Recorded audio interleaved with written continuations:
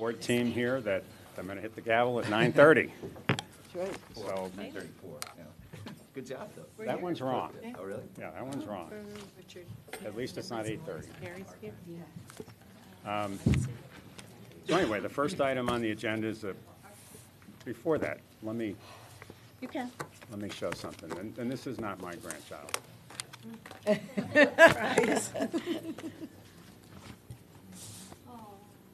So Gary, yesterday, remember he's been telling us, Gary's wife, and the name of the baby is, Is he a boy or girl? Lena, and Lena. everyone's healthy. She's beautiful. She's really alert and sweet. She looks like Gary. so Craig's going to have to give the Teacher of the Year report later today. I'll keep him here after lunch. Which maybe isn't a good thing. No, that's not a good idea.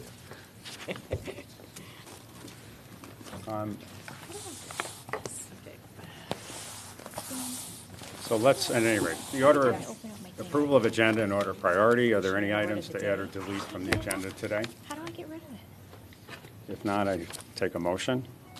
Move So the moved. agenda. Moved by John, supported by Lupe. Further discussion? Get that All off in favor, there, aye. please. Aye. Opposed, say. Opposed, say. Opposed, same. And Mertz, please. I'd like to introduce the people seated around the table to you. To my immediate left is Mike Flanagan. He's the state superintendent and chairman of the board. To his left, John Austin, president of the board. John resides in Ann Arbor. Next to him, Cassandra Albrecht, the board's vice president from Rochester Hills. Dan Varner, the board's secretary from Detroit. The next person is Lupe Ramos Montini. She's from Grand Rapids. And you've just heard the Michigan Teacher of the Year has other things he's doing today. Across the table is the Governor's Office Education Advisor, Craig Ruff. Next to him, Eileen Weiser, board member from Ann Arbor. And Kathleen Strauss has just stepped away for a minute. She's board member from Detroit. Michelle Fecto is the board's NASB delegate. It's their association, National Association of State Boards of Education. And next to me on his way is Richard Ziley. He's the board's treasurer. Thank you. And I wanted to clear up something first thing that I think is worth doing at the same time. Mention to the board what I announced to the Ed Alliance yesterday.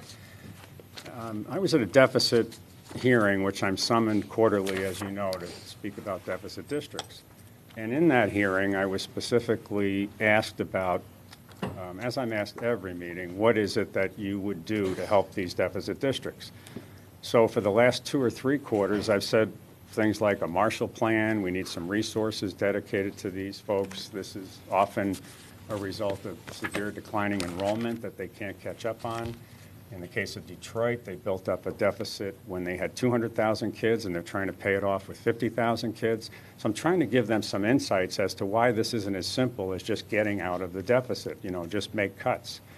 What I also offered this time when pressed was, I'm wondering out loud, perhaps incorrectly, whether or not school governance should be reviewed, because there have been, let's talk about a specific one. Had Detroit 5 years ago, whenever it was, when Governor Granholm appointed emergency manager, had Detroit in this room had the votes with its school board to implement the plan that they submitted, there never would have been an emergency manager in Detroit. So the issue was to have to make a comment that's difficult to do. You're an elected official. Most of the time, these folks are community members. They sometimes haven't signed up for this duty, and I just wanted to make it clear to the legislature this isn't as easy as you think. At any rate, what I'm going to do, I've only done this once before.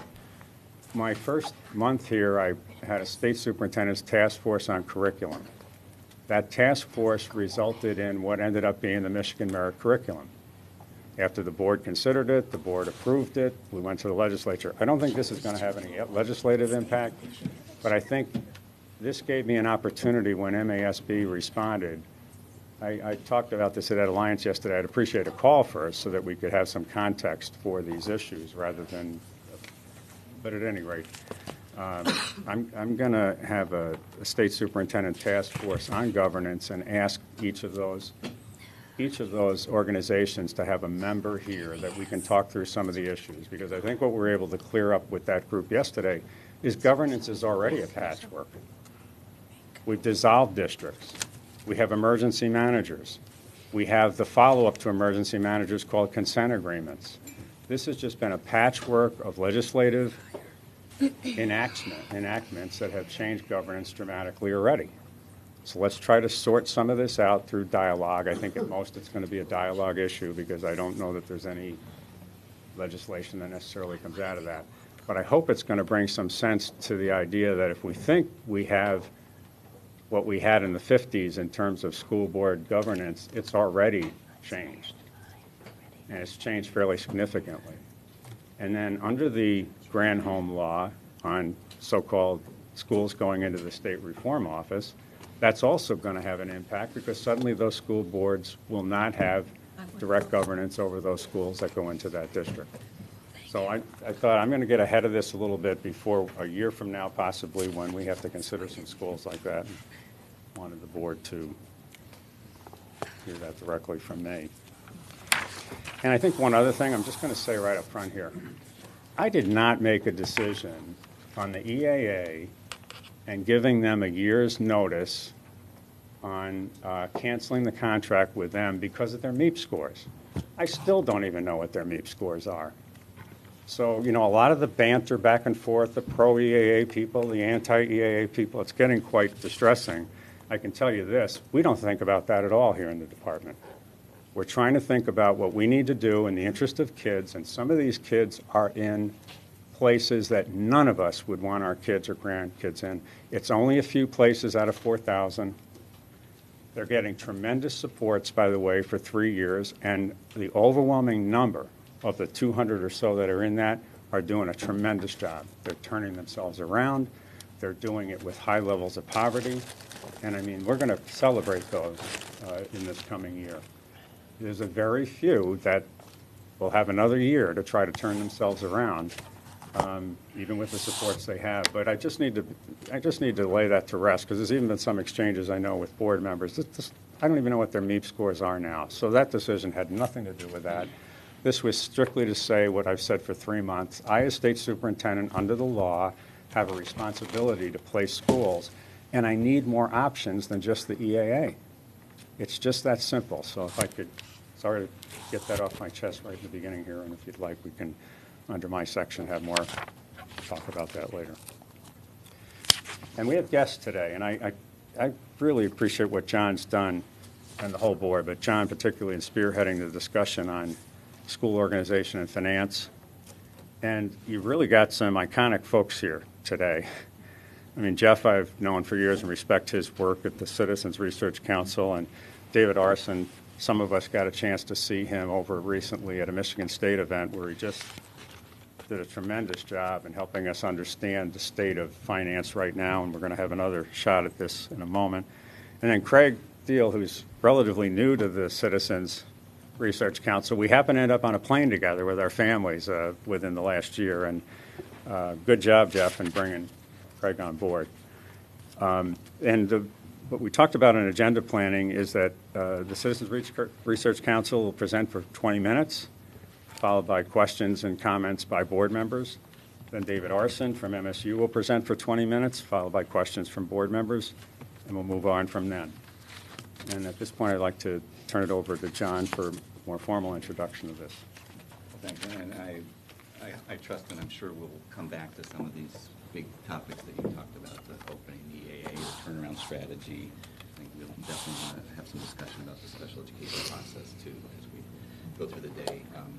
But we do want to take advantage of our time and really appreciate that we are continuing to benefit from having these kinds of public discussions, soliciting some very important and broad perspective from both experts and soon stakeholders in education about what is putting stress and what are the major issues that are challenging finances and performance of our education system, and what are some ideas and recommendations informed from different perspectives about what the directions for major changes might be, so we can collectively as a state get our heads around these and begin to work together towards some of those directions. So as Mike indicated, we've got folks from Citizens Research Council who have a long, independent, credible record of important work on school finance issues, and Mike pretty much introduced Jeff. Jeff's the president of CRC, was at the director of the Office of Revenue and Tax Analysis in Department of Treasury and other roles in Treasury prior to that. And Craig Thiel is back at CRC, where he served for many years as the State Affairs Director and is now certainly taking the reins of some of the education leadership that CRC has provided. We're going to have about a little less than an hour, 45 minutes, 20 minutes for you guys to present, and then enough discussion until we need to move on to Professor David Arson from MSU. So thank you very much. Thanks. Just want to say a brief word about the Citizens Research Council and our work, and then I'll turn it over to Craig. So if you're not familiar with the Citizens Research Council, we're a nonprofit that's focused on improving public policy in Michigan, and we do that primarily through the publication of nonpartisan research reports.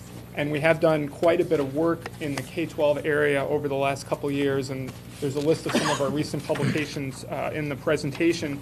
But in particular, topics that we've looked at include school governance, the revenue supporting K-12, how the money is distributed, the impact of MIPSers on the finances of K-12 school districts, special education finance, and some issues with fiscally distressed school districts. So if you're interested in any of those topics, we do have research papers on that. And then I'm going to turn the presentation over to Craig, who's done a lot of wrote a lot of these reports, and Craig's going to present some of the findings from our recent work. All right. Thanks, Jeff, and thank you to the board and the superintendent for inviting us here. As Jeff mentions, this is a very important topic. CRC has a long history in looking at K-12 education, especially the organization and finance aspects. I wanted to highlight that the second report, I went back in the annals of CRC history, and in 1916, the second report the organization ever produced was on the topic of organization and administration of the Detroit Board of Education. As many of you know, the challenges facing education today in many of our urban areas are unsolved, and I think that's what we were trying to look at and recommend improvements to in 1916, almost 100 years ago. So keeping with that history... They must not have taken all your recommendations. A few of them they had. In keeping with the history theme for a moment, I wanted to point out that later this week marks the 20th anniversary of the statewide vote on Proposal A on March 15th, 1994. The passage of Proposal A ushered in our current school finance system, both the way we raise the revenue for schools as well as how we distribute the money. The vote ended, at least temporarily, nearly 2 decades worth of public debate and various attempts to address 2 vexing public policy issues in Michigan, that being the rising property tax burden on Michigan citizens and growing disparities in per pupil funding amounts for K-12 districts. These 2 issues were very much interrelated given the design of the school finance system at the time and the heavy reliance on property taxes to fund public education. Previous attempts had dealt with one or the other, but until Proposal A, we really didn't have something that could address both at the same time. So the architects of Proposal A are to be commended for breaking the serious public policy log jam that had stymied decision makers for a number of years. And I'm certain that they had the best interests of Michigan school children in mind when they crafted the system, both in terms of the methods that they recommended for raising the money as well as distributing those resources. And they probably took into account all types of contingencies. But I'm doubting that they saw the changes that Michigan endured in the last 20 years and the effects that the school finance system that they put in place has had on about 1.6 million school children. For the most part, the new system that they put in place met the policy objectives during the first half dozen years, but nobody predicted the economic and demographic changes that Michigan endured again in the 2000s. These changes gave rise to a number of challenges for public schools beginning in the early part of the last decade and especially in the latter part of the decade. And although Michigan appears to have regained its economic footing, considerable damage has been done to many public institutions, including public schools. They continue to face a number of challenges. And for most institutions, it'll be a number of years before things look the way they did before the Great Recession. So I want to spend my time this morning calling your attention to a few of these challenges that have kind of crept up on us. These are issues that I believe are ripe for discussion, consideration as you move forward with your recommendations. The items that I'm going to cover here are not all-encompassing. I think you will and already have heard from others that have illuminated some of the challenges facing K-12 finance and governments. My approach in bringing these forward as challenges is really to provide you with some context, including the prevalence of these challenges statewide. Next, I want to offer insights on how each challenge affects school finance and student outcomes. And finally, I'd like to highlight some possible responses that you might consider as a way forward. I don't profess to have the answer to one or any of these challenges. Instead, I just want to give you some concepts and ideas on how you might address each as you proceed. Others might have additional thoughts, and I'd recommend that you consider them as well. So the first issue I want to talk about, and I heard Superintendent Flanagan talk about this, is the issue of declining enrollment. As you know, Michigan's system of funding schools places a very high premium on the number of students enrolled in the individual district. The majority operating funds come from the foundation grant. That's set annually by Lansing. Similarly, categorical grants are distributed on a per-pupil basis. Regardless of the reason for the flow of students in and out of a district, the underlying assumption is that the overall costs of a district incurs kind of rise and fall in direct relationship to the number of students being educated. And so while the system's set up so that money follows a child, what we actually find is that the money follows the child, but the costs in a declining enrollment situation often remain with the district. Many of the costs, at least in the near term, are fixed, and managing down those fixed costs can be a challenge. So let me first start with a statewide picture, and I'm sure you've seen this graph and are well aware of what's going on here.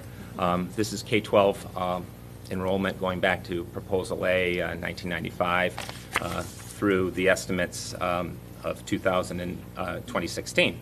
So since 2003, we've been in a sustained period of declining enrollment statewide. Enrollments are down nearly 200,000 pupils in the last 10 years. And so there's fewer students in the system than was the case in 1995. And this trend isn't predicted to reverse course anytime soon. In fact, the school-age population in southeast Michigan, which represents about 1/2 of the current student population statewide, is expected to decline by another 13% between 2010 and 2020. And then decline is going to continue through 2013 before it hits an inflection point. And, you know, the causes here are many: demographics, economics, declining birth rates following the baby boom echo, out-migration following Michigan's lost decade. And these forces are largely out of the control of state policymakers, these demographic and kind of global economic changes. But what we've seen is, at least in terms of the effects of declining enrollment on school district finances, some public policy decisions have had an effect. So this slide takes the previous picture on statewide enrollment declines and layers on top what is happening as a result of one of those policy decisions, namely the increase in the number of educational providers. The line represents student enrollment, and the bar represents the number of school districts, both traditional and charter schools or public school academies.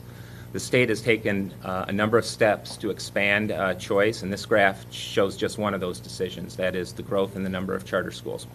The numbers, since the declining enrollments statewide have taken effect, charter schools have increased in number from 199 to about 277 schools.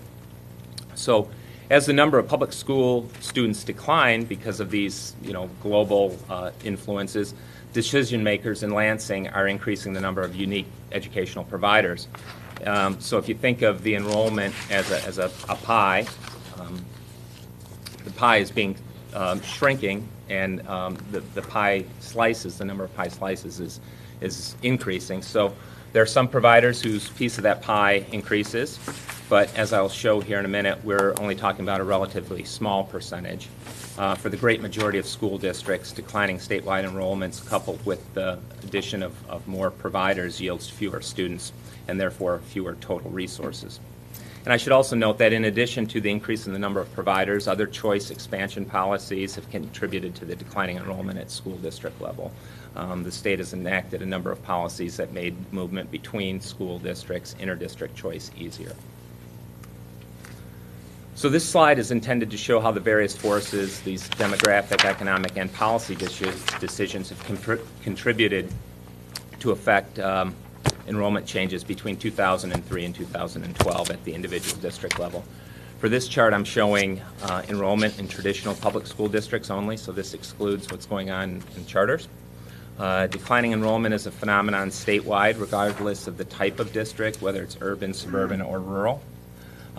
Overall, enrollment in traditional public schools has declined by 220,000 students, or about 14%, between 2013 and 2012. City school districts have been hit particularly hard, losing 32% of the total student enrollment between 2003 and 2012. City school districts account for about 60% of the total enrollment decline in public districts. In 10% of these districts, you can see the three districts there have experienced an enrollment decline of more than 50% over this period. So while declining enrollment isn't limited to just urban areas of the state, it is acutely a problem there. And in this slide, I show what the city school districts or urban enrollment changes have been. I draw your attention to the left side of the graphic. Those districts with the largest losses, Pontiac, Flint, Detroit, all have enrollment losses exceeding 50%. Detroit's loss is a shocking 67%. However, this does include the effects of transferring the 15 schools from DPS to the EAA.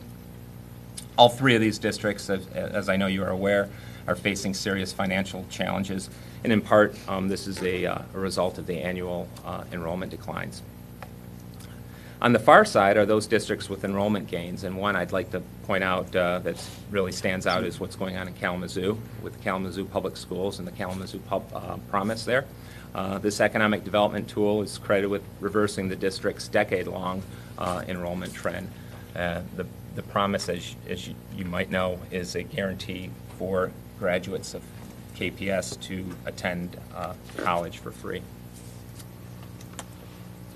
So there's two sides to this declining enrollment narrative. The first is the effect at the state level, specifically the State School Aid Fund, and this is largely a good story. The other is the effect on local districts, and this is where finance challenges are apparent. Again, because the system's highly centralized, heavy reliance on state-level taxes, Lansing decisions about annual outlays and per-pupil dollars, fewer students allow decision-makers in Lansing to increase the per-pupil grant.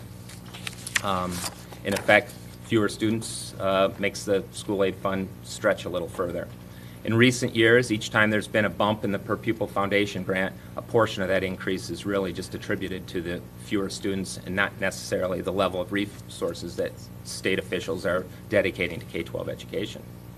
So the other story, the one that involves more difficult financial repercussions, has to do with the effects on local district budgets. Again, because money follows the student, fewer students means fewer resources, both through the foundation grant as well as the categorical state grants that are distributed. Even if the per-pupil grant increases year over year, the losses of students is likely to negate any funding increase associated with the grant. So for districts with declining enrollment, the overall effect is fewer total resources. Faced with fewer resources, districts are forced to adjust their spending accordingly. It's assumed that fewer resources should be able to be translated into lower spending immediately. So again, I'd say that, yeah, money follows the student, but some of the costs don't necessarily follow the student in the short run. And this is a problem that we hear of referred to as managing down. And why is this difficult for districts to manage down? Well, consider for a moment the nature of K-12 spending. K-12 education is largely a people-intensive operation. 70% of the spending is tied up in salaries and benefits, and the vast majority of this people spending is dedicated to instruction, so not non-instructional spending. So cutting staff, at least in the short run, is a challenge. And I want to just kind of walk you through some numbers here. I looked at a local school district, not to point fingers at anybody, but an average school district of the state, Stockbridge here nearby. It's got about 1,500 students, median, which is about the median-sized school district in the state. It had an average, an enrollment decline last year equivalent to about the statewide average, about 1.8%. So the district lost about 27 students last year, which would be equivalent to one classroom or one teacher, right? Well, consider where these students are located in the district, across one, maybe two elementary schools, one middle school or one high school. The 27 students are not situated in a single classroom or a grade, let alone a single school building. Because of this, the district can't just decide to eliminate an entire third grade classroom and the expenses that go along with it. It's not likely that the district will decide to eliminate a third grade classroom and spread those kids further. The bottom line is that the declining enrollment environment, the reduction in revenue, just can't be translated into spending reductions immediately.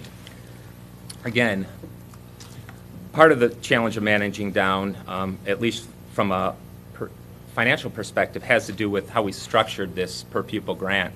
The grant's designed to represent the average cost of educating a student, not necessarily the marginal cost. So what's happening in an unstable enrollment environment is that school districts are unable to lower their average costs in a timely manner to reflect the loss of revenue. There's an important distinction here to be made between average and marginal costs. Economists like to talk about this difference. So let me explain. The average cost is calculated when you take all your costs. That's the instructional, non-instructional, across all student types, all grade levels, and divide that cost figure by the number of students. So the average cost includes fixed costs associated with education. So that might be capital, that might be the debt service on bonds that have been issued, administrative costs. But it also includes largely the labor as a fixed cost, at least in the short term. Again, as I cited in the example of the average school district, Stockbridge, cutting one teacher to accommodate a 27 student loss is really impractical in that near term. Marginal costs, on the other hand, represents the additional costs incurred when educating just one more student. Marginal costs don't include these fixed costs because these costs don't change necessarily with the number of students. So thus, with declining enrollment, it's hard to reduce these fixed costs. There's also a time element associated with average and marginal costs. The average cost represents the cost over time, whereas the marginal cost represents the cost at any particular point in time. So adding or subtracting a few students from a district in a single year are not likely to affect the district's overall costs in either direction. Economists will tell you that over time, all costs, including those in the educational setting, labor, are going to be variable. So over time, we would expect that average cost to come down, but immediately it's not the case. How does the school finance, or specifically the foundation, acknowledge this difference? Well, it really doesn't. In the past, the state had strategies to help districts manage down. These strategies were intended to kind of soften the impacts of declining enrollment. There was a separate categorical grant. They played with the weighting of pupil memberships between the previous year and the current year. But those policies and those decisions have largely gone the other way to favor more of the picture, the enrollment picture in the current year, as opposed to what might have been the case in the previous year. Both of these strategies were intended to kind of help districts manage this declining enrollment, but they weren't altogether a silver bullet solution.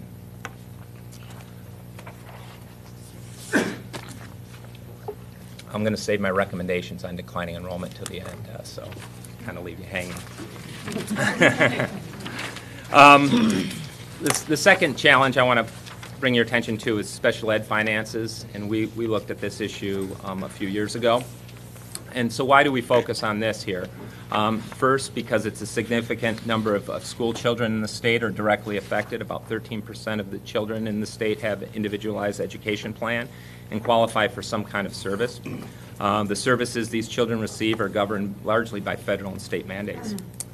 Second, the public spends a lot of money on the related services for these children. It's the second largest outlay in the school aid budget. Third, the challenges associated with special ed are sufficiently different from discussions of general K-12 finance that they should be addressed separately. And then finally, what we found is that some of the financial demands associated with meeting the federal and state mandates have exacerbated the fiscal struggles of many school districts.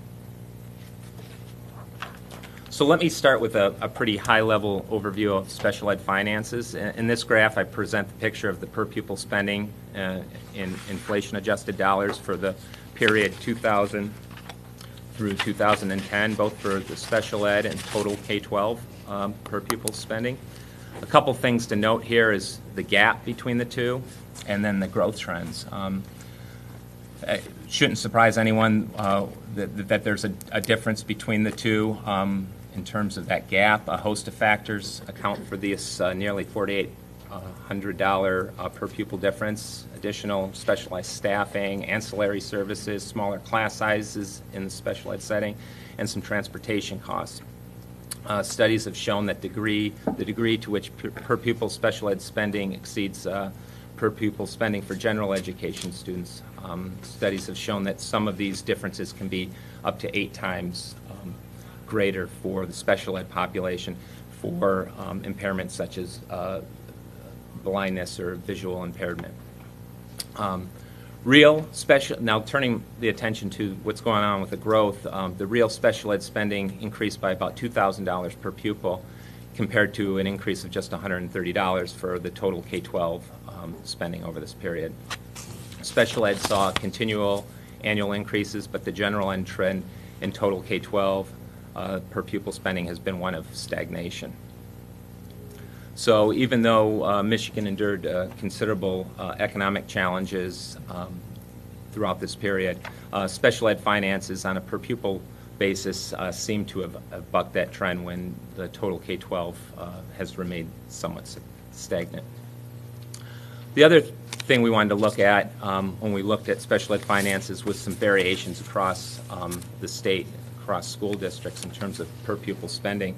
And what we found was that the disparities were quite large. On the low side of this graph, over on the left side, per pupil spending hovered around $9,000. 7 districts, in fact, were below the $10,000 per pupil mark. And this is data from a report we did, and so it's a little dated in terms of its the years that we looked at, but I'd say that the disparities probably haven't changed much in the few years since. On the high end, we find districts that are spending around $19,000 per pupil. 2 districts, in fact, spend more than $18,000 per pupil. Statewide, the average is about $13,800. And this number ends up being closer to the high end because many of the larger districts here are represented on the far right, pulling that average up. Craig, we're about halfway through your presentation, and this is good stuff, but can you try to accelerate a bit so we get through and have a chance to talk about it? Okay, sounds good. So this gap's widening, we found. When we looked at the ratio between the low and the high, it increased from about 2 to 2.2 over this period. There's been little effort to reduce disparities in per pupil funding in special ed.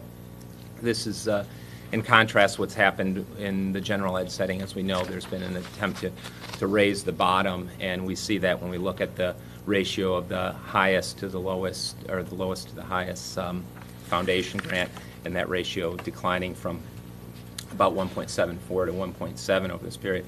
And again, this is policies aimed directly at reducing disparities, Proposal A, and then legislative.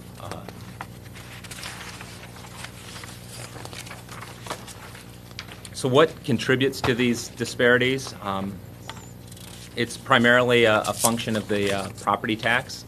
The property tax is the largest contributor to special ed financing, and unlike in the general ed setting, local communities still set the spending levels, not the state. So although Proposal A did institute a cap on local taxes for special ed, it kind of froze in place those disparities and allowed those disparities to perpetuate. And in this table, I just present those districts with the highest and lowest per pupil amounts from the special ed levy.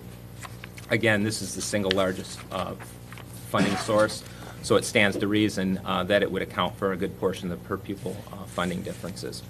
I'd note that the highest spending districts benefit from both higher tax rates as well as greater property wealth. Even if the poor districts wanted to spend more for the services, their ability to raise additional funds would be limited by the tax base. And some of the challenges that we found with financing special ed had to do with what was going on with the interaction between Headley and Proposal A following the housing crisis, bursting of the housing bubble. This chart shows that strong growth of the property tax was coming under considerable pressure as of 2011. And while aggregate tax yields declined in 2010, this did not translate into per pupil reductions because of falling student enrollments. However, enrollment declines in 2011 were not sufficient to prevent against the per pupil revenue decreases. There was an estimated decline in the special ed tax yield in 2011 of 3%. The actual statewide declines, I looked those up, were 4% in 2011 and then another 2.4% in 2012. Yeah. Again, the declines in the property tax base affect all districts, but it's going to be particularly harmful for the poorest districts in the state where spending levels are already suppressed relative to the wealthier districts. The other challenge we looked at with special ed finances had to do with cross-subsidization, that is resources that might be dedicated or allocated to general ed having to be switched over to finance special ed services in the state. This isn't a new phenomenon. It's always been this case. Districts have to decide whether or not they're going to raise the general ISD property tax or ask their local districts to contribute more from their general fund. This general fund contribution is required largely because of state and federal mandates to deliver these services. So there's built-in policy that's directing this cross-subsidization to occur. Keep in mind that the federal government has never fully financed the special ed requirement that it's set in law to do. And the state is only financing a portion of that as a result of the Durant decision.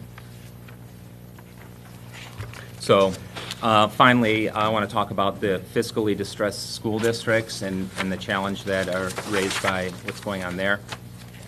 So this is kind of the culmination a little bit of the previous two challenges that I mentioned, declining enrollment and the special ed finances. I want to say that in each case, the situation is unique, so there's not one specific cause that's causing districts to dip into deficit. But there are some common factors that are involved. What we're seeing is that more and more districts are facing financial difficulties, and this is reflected in the number of districts with emergency managers. There's 4 of those, dissolution of 2 school districts because of their inability to manage finances. So those kind of public examples of fiscal stress, are also bolstered, or that narrative is bolstered by the data that's presented here. And this is a slide that I borrowed from the Michigan School Business Officials that shows the deteriorating fiscal condition of public schools as measured by their fund balance. These are district savings accounts. They use the fund balance as one technique to help them manage down, but obviously because that's a fixed pot of money, that can only go so far. So what we see is more and more districts are tipping into these fund balances. These fund balance numbers are declining, and as a result, more and more districts are getting closer to the edge in terms of ability to deliver services. This slide gives us a perspective on, what's happened with state funding and how state funding may have contributed to financial distress. This is the foundation grant and the effect of the retirement contributions that are mandated. The yellow line is the yellow portion of this graph is the portion of the foundation grant that's available after you've paid your retirement contributions, and we can see through about 2011, pretty stable, a slight increase, and then in 2012 it drops considerably. Those are the dollars that are available to districts kind of for the current programming after you've subtracted out the retirement contributions. The red line here takes that yellow line and then just scales it to what's happened with the consumer price index. So there we've seen a pretty obvious deterioration of the amount of resources that are available after we've contributed to the retirement system. Again, the state has a number of responses to financially failing districts, and for the most part, the one that's been on the books for the longest, the deficit elimination plan process, functions well for districts. We find districts who are entering deficit, sitting down with the department here and coming up with a plan and getting out of deficit in the time allotted. However, for those districts that have been hardest hit by financial challenges, the state really lacks a consistent policy, and the responses have varied. We've charterized 2 districts, Muskegon Heights and Highland Park, done this primarily through the authority of the emergency manager in those districts. We've dissolved 2 districts with Buena Vista and Inkster, and then we've used different tools in the emergency manager law to manage Detroit and Pontiac. So some of the consequences of this kind of ad hoc approach, we see that there's an interruption of student learning, sometimes abruptly and at mid-year. We really aren't ahead of the curve on this, and so we're in a reactionary mode and don't know, or may not have an ability to step in right away because oftentimes it's too late, and student learning can be affected. We find that some of the state responses socialize the deficit elimination solutions, and what I mean here is that the state ends up providing extra dollars to these districts to help them solve their financial problem, but it comes at the expense of other districts. The example is repurposing the 18 mil local homestead tax to satisfy the deficit. And then under the dissolution scenario, we find that the learning environment that students are assigned to may not be any better than the dissolved district. So the question becomes, if they're going to another failing school, is it possible that that school will then somehow be dissolved and then pushed on to another district, and it can become a vicious cycle. And then another piece that I think is worth pointing out is that there's an accountability issue here. State distributes a lot of resources to public school districts, and if we see districts failing, it raises a question in taxpayers' minds whether or not we're being accountable for these resources that we're sending to school districts. So let me wrap up with some recommendations and then move to questions. As far as declining enrollment, I think districts especially those that are hardest hit. We need to establish a policy and early warning strategies to head off this death spiral, this declining enrollment, which leads to program cuts, which leads to more declining enrollment, which leads to more program cuts. So an early warning strategy, looking at trends. I know there's some private vendors out there who supply school districts with metrics to look at this. I also know the state has tools available. So trying to identify these districts that are hemorrhaging students earlier and heading off that would be helpful. Restoring those state strategies that were designed to provide that kind of easy landing for some districts, especially if it's a temporary issue, and this would look at changing the pupil weights, or looking at a categorical grant again to fund decline, to add some resources to declining enrollment districts. We have an issue with mixed messaging at the state level, where we're asking districts as a response to declining enrollment to consolidate, but at the same time we're increasing the number of educational providers. That seems to me to be a little bit of a mixed message, and the state should be pretty clear what it wants to do, when it wants consolidation to occur, and what other providers how many other providers should be added to the system. Finally, big picture solution is to re-examine the structure of the per pupil grant. Again, this is kind of related to my point that there's costs that are school-based that don't leave the school district when the student leaves the district, and the foundation grant doesn't consider those. And related to that, we could look at differentiating the foundation grant to take into account different student or school characteristics. Again, recognizing that there's some costs that just stay with the school district regardless if there's 1,500 students or 5,000 students. On the special ed challenges, reducing the reliance on the local property tax as the main funding source. This will serve to reduce the widening per pupil funding disparities. However, this is going to require greater centralization in funding decisions, kind of similar to what we did with Proposal A. And obviously, if we're going to centralize funding decisions for special ed, it's going to require additional state resources. I point out that we would probably want to have a minimum tax effort at the local level to participate in the state aid portion of this recommendation. And the method that would be used would be to raise the bottom, not necessarily bring down those at the top, but raising the bottom to acknowledge that the services that the lesser spending districts are receiving are probably somewhat inferior to what's going on at the higher spending districts. And then finally, the state needs to adopt a current or a clear, transparent, consistent policy for fiscally distressed districts. The governor in the budget is moving towards that with some early strategies, early warning strategies. I'd encourage you to look at what's going on there.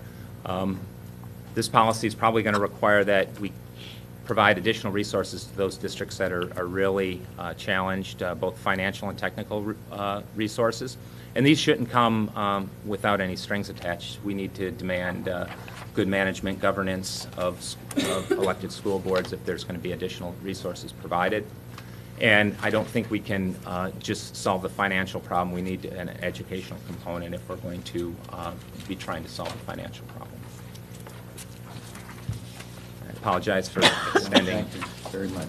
Thank you for your analysis and recommendation. Thanks, Craig and Jeff, and board members' comments, questions? Dan, please. Thank you.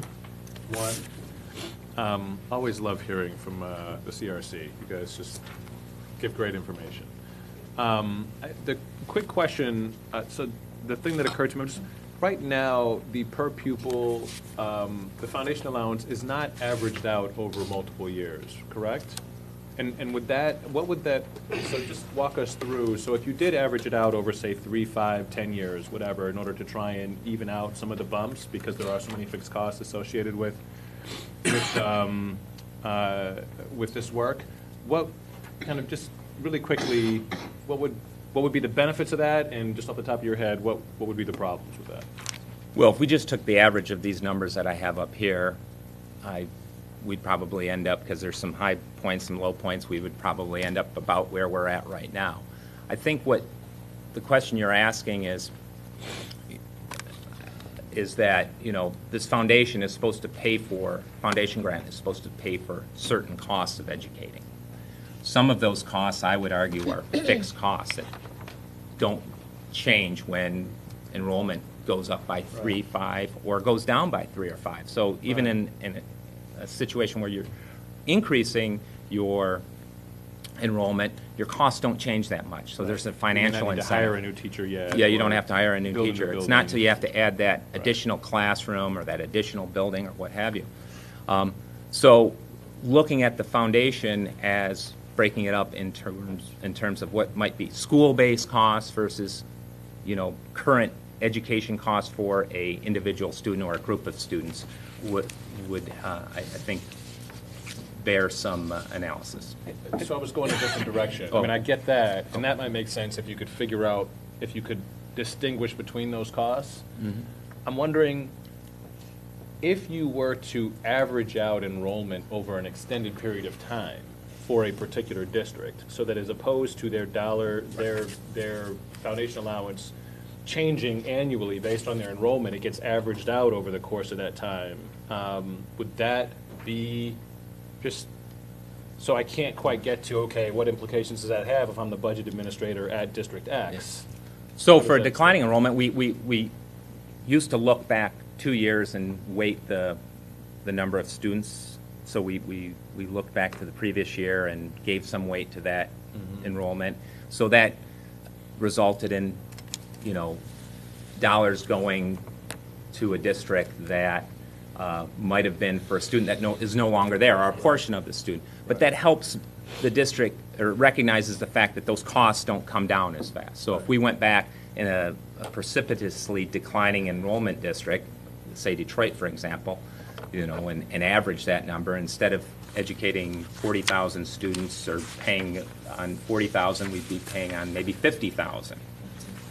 That would be the effect of that. You'd recognize in providing those dollars that there's these costs that just don't disappear immediately when the kids move on to a different learning environment. And I think too, right, the disconnect between the marginal and the average cost gives you the big financial incentive to compete for students. So if you gain students because there's that disconnect, you're a big financial winner, and if you lose students, you're a big financial loser. And if you equalize, if you were to perfectly equalize so that, you know, your costs changed with exactly with the way students, you're sort of removing that incentive to compete for students as well. So, I mean, you know, there's an incentive to compete for students because you're a financial winner if you get them, because the costs that they bring with them are a lot less than the funding that you get. And so, you know, if you could fix that one problem, you are diminishing the competitive pressure as well, for good and for bad. So the Ann Arbors and Novi's and some others that you showed are picking up kids are actually benefiting from it, but the largest number on the left side of that graph that Craig showed are actually Yes. hurt. Other board members? Yes, ma'am. I want to thank you. You do a very clear presentation that makes it easy to understand, so I think we should consider your recommendations very seriously. I think they're very helpful. Thanks very much. Eileen and Dan, then I'd Michelle. like to echo the thanks, because clarity in this picture is really hard to come by. I'm looking at the other studies that you've done, and certainly we, during the deficit management process, we see financial pictures, but have you, in the other work that you have already completed, or as you are scanning the state, are you seeing districts that are managing their way out of these problems better than others academically? Not just financially, but academically, because that's a study that would be extraordinarily helpful for all of us. The straight answer is we haven't specifically looked at that component. There's no doubt that the districts that we pointed out that are most challenged have also the most challenging educational pieces too. And so they're fighting kind of two different, or two issues. They're interrelated, but they're separate at the same time. The death spiral, I think, is an apt kind of description because, parents look and see that the district's failing financially and academically, they pull their kids out. The kids that are left behind are faced with reduced programming, perhaps larger class sizes, and it just kind of reinforces itself. But to answer your question, we haven't done that research. It's an interesting point because we see schools that are a low income and high poverty that are doing a good job academically. I don't know what their financial stability is. I don't know how close they are in their reserves. I don't know whether they're attracting students. But as we try to manage out of this financially, the other question is what's actually working better for kids and achieving more results. And I wish that there were a way to hook all of this together because we have schools that are beating the odds. The question is, what are their finances? We could try to connect the dots on the beating the odds schools and see if there's connection, and maybe ask for CRC's help on that. Because I think that is a way to look at some of it. There are schools with very high poverty, very low per pupil that are doing pretty well, but most of those that are beating the odds are actually in better, situations with lower poverty. And if I just might tag on to that, the reason we in-house that intensely work on this deficit, so it's a little bit demeaning when we go to these quarterly meetings and get kind of yelled at by some senators. Often the House seems to be more polite about this, that somehow we're responsible, given that they're the ones that haven't funded the system. But putting that aside for a minute, this consent agreement situation is much better than the previous emergency manager issue for the very reasons that Craig brought up. So in Pontiac, when we can engage the Oakland schools and we can engage our staff, it's a burden. You won't hear this from Vanessa, but there's no staff to accommodate this yet. We're hopeful that in the October 1 budget that'll prevail. The governor has asked for staff to accommodate it, so we appreciate that. But it's a so much better situation because you're not just in there saying cut, cut, cut. You have an education plan that is thoughtfully considered, approved by their local board, by the way, so they haven't lost governance when you do a consent agreement, whereas under the old rules, basically you're out suddenly and it's just an emergency manager and it's just cut the budget. So to your final point, I think it was, Craig, that combination of the ed plan and the finance plan is working so much better at a place like Pontiac, and why, in spite of some of the personal criticism I got on giving 10 years to Pontiac, it gives you more hope to try to have Pontiac turn this around in 10 years under a consent agreement than you could, frankly, do under the traditional old emergency manager model. It's still a stretch, but, we're working towards that and hopeful. I think it was Dan and Michelle and Cassandra. Sorry, I got back in the queue just because it looked like there weren't going to be a lot of questions, and now there are. So, all right. So I'll try and ask them both quickly. One is, so if the payment to a district was based on their average enrollment over a much larger period of time, let's say 5 years, just to have a number, would that cost the state more, less, or the same? I mean, so the districts that are gaining enrollment, presumably the rate of gain, like the rate of additional payment out from the state, would be slowed down a little bit, and for the districts losing enrollment, the rate of their lost payment would be slowed down a little bit, so they would offset. Yes? It would cost the state more because we're experiencing this declining enrollment statewide. Some people are, Well, and because you've more got a people are leaving the state than coming in. fixed pool of money, so it would also affect the per pupil dollar. I mean, you could end up spending the same amount of money and you just would average the enrollment and it would change how much you put into the foundation allowance based on the new formula. So you end up spending the same amount, you just distribute it differently. Okay. And then the other quick question was this fiscal distress growing slide that shows the fund balances of the various traditional districts around the state.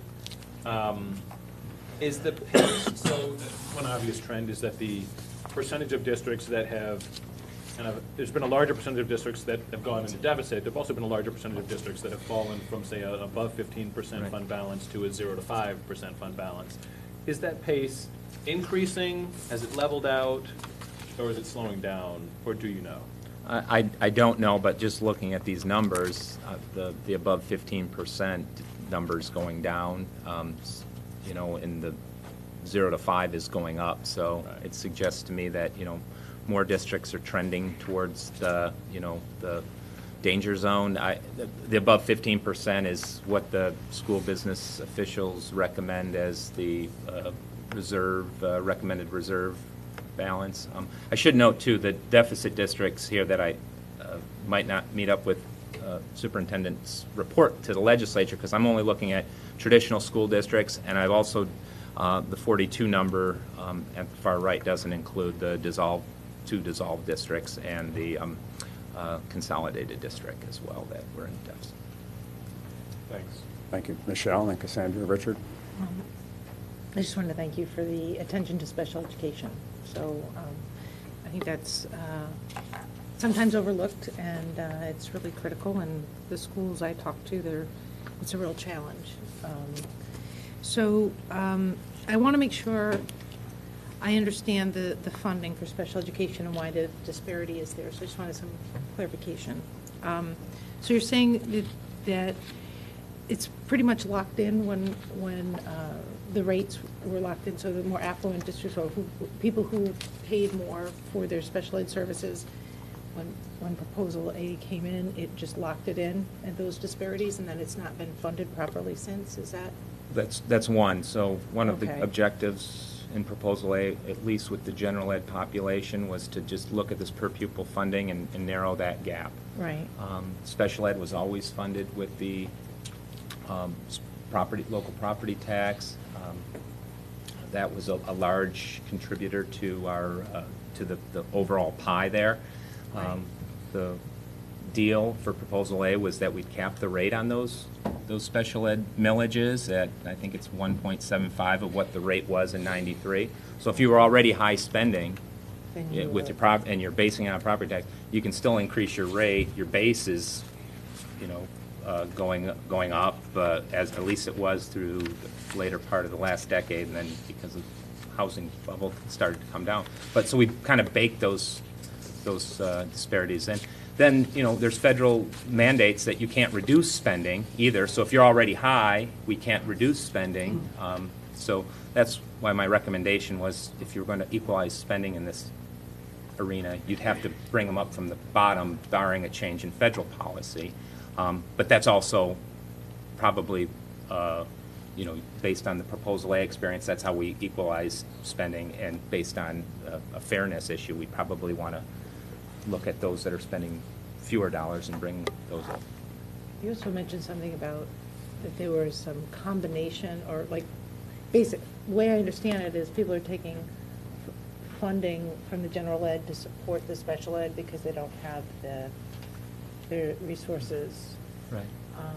to do, so. So the, you know, so the federal schools law that have more basic, special ed kids are sort of taxed more, correct?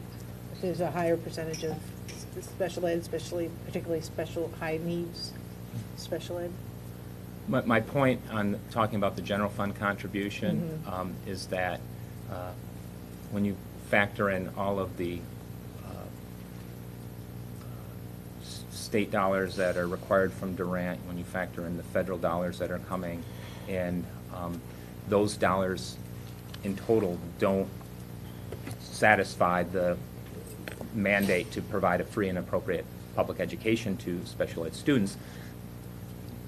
We can't get out of that. Right. Districts can't get out of that. How do you fund that? Well, you Right. either tax through the property tax, you know, or the general fund contribution from constituent districts who, and in a situation where those districts are struggling to provide the general ed population with programming, there's kind of a mandate that you fund special ed first. Right, right. And so that's why I talked Well, about. yeah, that's what, because when I'm going with that is I'm wondering if some of the distressed schools have a higher percentage of kids, for various reasons, have kids with, that are special ed or special needs. And I know, well, for instance, in Detroit, there was a study done by the University of Michigan that looked at the lead levels, and that they had some off-the-scale types of rates of lead poisoning in certain areas, and they actually had it throughout the state. So that these are the schools, so if you're in an urban area or in any area where there's environmental hazards that are going to be affecting the students, I mean, that, and I'm not sure if that's ever considered in looking at finances, but the U of M study was pretty intense. I mean, it showed that there was very high rates, like, 20, 30, 40% in some areas of kids with lead poisoning. And if you're addressing those special needs, those schools are going to be taxed at a higher rate. So I'm just, it just seems really difficult to be pitting general ed against special ed, and when we need to find out ways just to. Michelle, may I say to your point, because it's a good one. As a local superintendent in Oakland, let's say Pontiac, which I think did have a disproportionate number of special needs kids. Yeah. It didn't impact Pontiac because there was enough county millage to basically handle all the costs, at least back then. Moved to Wayne County as superintendent, and it does disproportionately affect Detroit because they not only have a disproportionate number of special needs kids, but we didn't have enough county millage to cover it, so we had to bill back districts. So Detroit got billed back, I think we billed back $40 million, and probably half of that was to Detroit. So Detroit had this, double problem. They had declining enrollment, they had the foundation problem that everyone has, and then in addition, they had this disproportionate bill back because there wasn't enough county millage to accommodate it. So some of it depends on the county you're in and what their millage rate is. And their property tax base. I think it's Cassandra and then Richard. Well, I just want to echo my appreciation for the information you've presented today. It's certainly enlightening and helpful. And I had just one quick question, and maybe it's a loaded question, and maybe it's not answerable today. But your first recommendation is for an early warning system. And my question is, how do we establish a legitimate early warning system when the landscape changes from year to year? So it's like asking a team to come in with a game plan, but we don't know if you're going to be on a tennis court or a football field. But you have to have a game plan. So what do you see as an early warning system for, say, a community that could have 5 new charter schools pop up next year? How do they plan for that? What does that look like?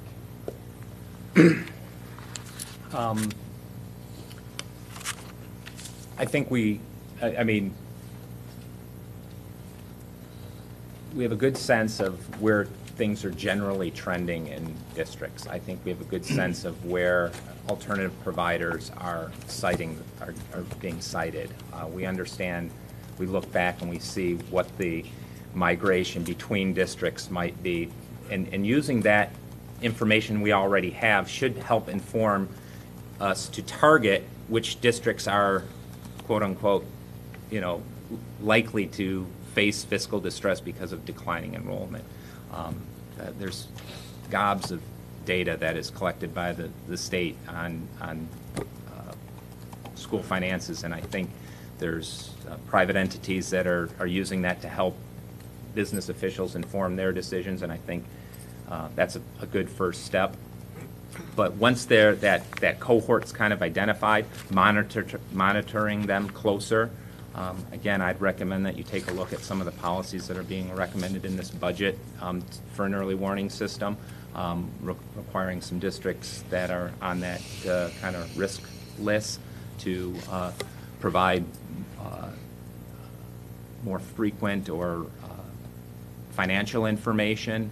As it is right now, as I understand it, it's not until the end of the books are closed till we find out that a district's in deficit, and then we're kind of solving a problem of a year ago, as opposed to looking forward and helping a district manage its challenges right now. So that would be my recommendation on how we might fashion an early warning system. Thank you. Richard, and then we'll go to the good professor. Okay.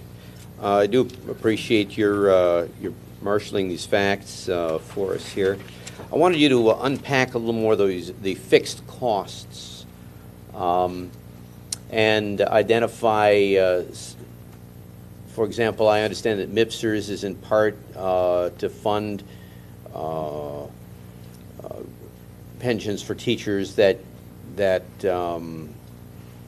in the past, so that's a legacy cost. And it actually represents, it seems to me, it represents a tax on the future. In other words, we didn't pay for our teachers' pensions back in 1980, so we got to pay for them 30 years later. And that actually represents shifting a cost. And ironically, from the prosperous times to the declining times. So how much of these fixed costs are legacy costs? How much are things that perhaps could be dealt with? I'm thinking I'm living in a district that's one of the deficits. It has 2 high schools within a few miles of one another, each of which is about 50% half closed, but it's a political hot potato to try to close one of them and consolidate the program. Maybe related to the fact that in 13 years we've had 5 superintendents, and 2 of them were acting or interims, too, so there's probably weak leadership is probably an accounting. But so unpack those fixed costs for me a little more, if you could. Well, I'd break them down first. If I was thinking of a taxonomy, I would go instructional, non-instructional, and then go down from there. The instructional is basically teachers, and I would say in the short run, and I walked you through an example of a average school district losing 27 kids. That's $200,000 out of their budget. It might represent 1.5% to 2% of their budget on that average school district per year. You can manage 1% and 2% declines for a year, a 2-year, but eventually that 1-2% budget reduction accumulates to 10% reduction, and you still can't get rid of that classroom because you just don't have, the number of students doesn't allow that. So on the instructional side, I'd say a lot of the labor and teaching costs are fixed. On the non-instructional side, there might be some savings there on the fixed costs. You talk about superintendents wearing 2 hats, food and transportation, maybe doing things, but in smaller school districts, they're probably already doing that already, is my guess. Yep. The other fixed costs, which wouldn't relate to the foundation grant, would be like if you've gone out and borrowed to finance a capital project, but those aren't funded through the foundation grant, so it's really not an issue when I think of non-instructional costs. Privatizing, you might be able to, at some point, privatize some non-instructional costs and get those fixed costs so they're someone else's problem. But you do raise a good point, too, that, if you don't make hard decisions when you can exacerbate the problems caused by your fiscal stress. If you don't close buildings when they need to be closed, or reduce staff when you can. And we've kind of had this issue before in talking about the department's policy, when the department rushes to help a district to ease conditions in a district, and then it allows the political pressure to, persuade people that maybe we don't have to close the other high school. Maybe we continue along this line. If again, sometimes our policies don't have the intended effect, and of course that's what we have to struggle with. Yeah. If I can just say that a perfect example is when Carroll and we have districts in here that are in deficit, and you see that 10 years earlier they had doubled the enrollment and they have the same number of schools. And this is what I meant earlier. It's difficult for good, decent people who've run for school boards to then do that. That's not why they ran, to make decisions that people come in and are upset that their local school is gone. Having said that, if you had 20,000 kids and now you have 10,000 kids, you just can't have the same number of buildings, and that's what they finally end up doing. I think maybe to Jeff's point, a little later down the road. I'm not criticizing them because this is hard. This is where 7,000 people show up and are not happy. John, and then We we're do going need to go to the transition, professor. so, but I want to thank you, and you all have been among the experts that I've talked to, uniquely making this point about the marginal cost, total cost difference, which works on the downside when you're losing, but is the incentive to enroll more people. So I want to get you and everybody else thinking about, hypothetically, what's the fix for that, of that incentive structure? Is it to have less dollars follow the student under school choice, or if they attend a new school that's created in the district, that could potentially change that? And also if anybody's doing anything like that around the country to change that incentive structure to stabilize the system. But thank you to very much, Jeff and Craig. And let me introduce Dr. David Arson more fully. David, many of you know, professor of K-12 Education Administration at Michigan State University, an economist with specialization in public policy, school choice, school capital, and undergrad U of M, PhD from the University of California, Berkeley. So thank you, David, for joining us.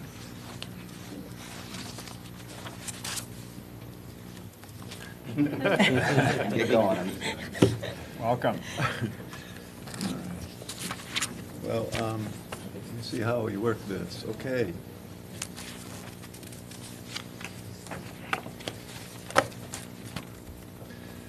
So how are we for time? I would take the 20 As minutes, long and as you want. if you can, keep to that, and then the board will. Yes. There'll be more dialogue. Those guys had Have 20 an minutes expert here too. with Yeah, yeah, I know, we have I enough cut him time. off.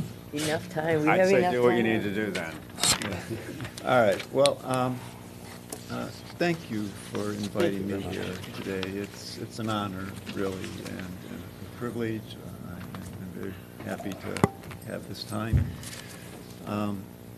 You know, I'm happy to follow the list of speakers you've had. You know, Phil Kearney, Mike Adonisio. I respect their work. And honestly, I don't have any serious disagreements with what I've heard from any of them. So I commend you on, I mean, there are some details here that I want to sort of reframe and focus on, but I think you're hearing from credible people. And they're saying things that we need to be thinking about. This is an opportune time to talk about resources needed by our schools and organizational issues. It's great that the state board is living up to its constitutional responsibility in providing leadership on this. And so, good for you. I'm going to say this. I'm going to try, it's a little hard to do it on the fly, but I'm going to try to be complimentary to what you've already heard from the previous speakers, some of them a month ago, just to try to give some coherence, to the extent that I can, to things that you've heard. And so let me put back up a slide that Phil Kearney started with. You remember he offered a framework of principles that he's so gentle. He's so wonderful, that guy. You know, well, that you might consider. Well, I want to put the slide back up because I think he was on the right path, and I think maybe it might be worthwhile considering these principles when you think about these big questions about school organization and finance. He mentioned 4: equity, efficiency, adequacy, and choice. I won't go over the details again, just to remind you this. He mentioned a little definition of each of that there's some trade-offs across them necessarily. It's a job of public policy to weigh those trade-offs. I want to focus here on the adequacy principle, okay, today. And start it this way, because there's a lot of talk about it nowadays, and I'm not sure how well understood it is, so I want to sort of give ourselves a little bit more of a foundation. Adequacy is an attempt as a standard to determine whether schools receive sufficient resources to meet the outcome goals they're expected to provide. By definition, it's the standard that links inputs and outcomes. And it combines both equity and efficiency. It's a little different standard than the others because it has both an equity dimension and efficiency. And you should know that the concept of adequacy was born as a result of the standards-based accountability movement. Okay? Once states started to say what was expected of students, then it became important for courts, for the researchers, for the policymakers to say, well, how much would it cost? So the goal is to identify the base spending needed to teach the average student to achieving rigorous proficiency standards, like the Common Core, and then, so the average student, and then secondly, to identify how much extra spending schools require to teach students with special needs. So then you're moving into the equity part there as well. But the proviso is this: using the best service delivery methods. Not just more money. It's more modern, it's evidence-based, and we've learned a lot in the research community about what works, about things like class size, about after school, about special ed service delivery. So it's a concept that has to be embedded in what we know about the relationship between inputs and outcomes. I'm going to focus today on 3 dimensions of adequacy. Okay? First, it rates the overall funding in the system. Okay? You might think of it in terms of resources available for that average student. Secondly, I want to focus on addressing cost differentials at the local level. Okay? And that will overlap with some of the things you've already heard from the previous speakers. And then thirdly, I want to focus on school facilities, because they are also part of the provision of adequate services. I'm going to take about 3/4 of my time to hit those 3 areas, and I'm going to then, at the last part, focus on yet another point up here on choice. Okay, and I want to look at the relationship between choice as a standard and efficiency. Okay, and think about balancing these 2 desired outcomes and how that relates to current policy in Michigan. So that's the plan. Let me pick up the pace. So on this first question of total amount of resources in the system, the first thing I want to make is there are many valid ways of looking at this trend. I'm showing you some figures, and a lot of talk nowadays with an election coming up about what the trends have been in school funding. I'm just showing you here quickly something they put together about the House Fiscal Agency, and you can see this is a trend in funding that shows the 18 local mills, the school aid fund, the federal stimulus funding, and the regular federal money. It doesn't include some of the federal categoricals. And the point here is that the funding overall, in nominal terms, is about the same in 2014 as it was in 2005-06. Okay, you can see the very tail end. There has been an increase in the last few years. That's true. Okay, but you also see under the title, not adjusted for inflation. Well, if you adjust for inflation, the trends look a little bit different. Right? If you adjust for inflation, you're going to have about a $1.9 billion reduction adjusting for inflation over this same time span. That's about a 12% decline. Okay? This is using the CPI deflator for Detroit. If you use the GDP deflator for state and local government services, another one, you're going to get even larger declines in real terms. Okay? So a lot of this is depending on how you frame the numbers. Here's another interesting figure. I'll just do this quickly, because the world looks so different from different points of view, and people are saying different things, and they're both right, and then they're right. This also comes from the House Fiscal Agency, and it's just sort of looking at trends in revenue over the last 4 years, including the 2015 executive budget as the endpoint. And you can see down the bottom, these are numbers about changes in per pupil funding over the last 4 years. And you can see that there is an increase in $900 in state $939 in state appropriations, but then there's different adjustments as you go down. I won't take a lot of time. You can see, well, what if you adjust for the 18 mills of the local, the federal stimulus funding, MIPSER's funding at the state level, take that out, and the local districts. You can see, with each of these, you get a different number, right? And of course, it's the one on the right that might be of interest to local districts, as they say, well, their money is tight. If you adjust these for inflation, you get even less favorable figures. Okay, and so this is the world that we're living in now, and I just want to come back here. The first column, the note that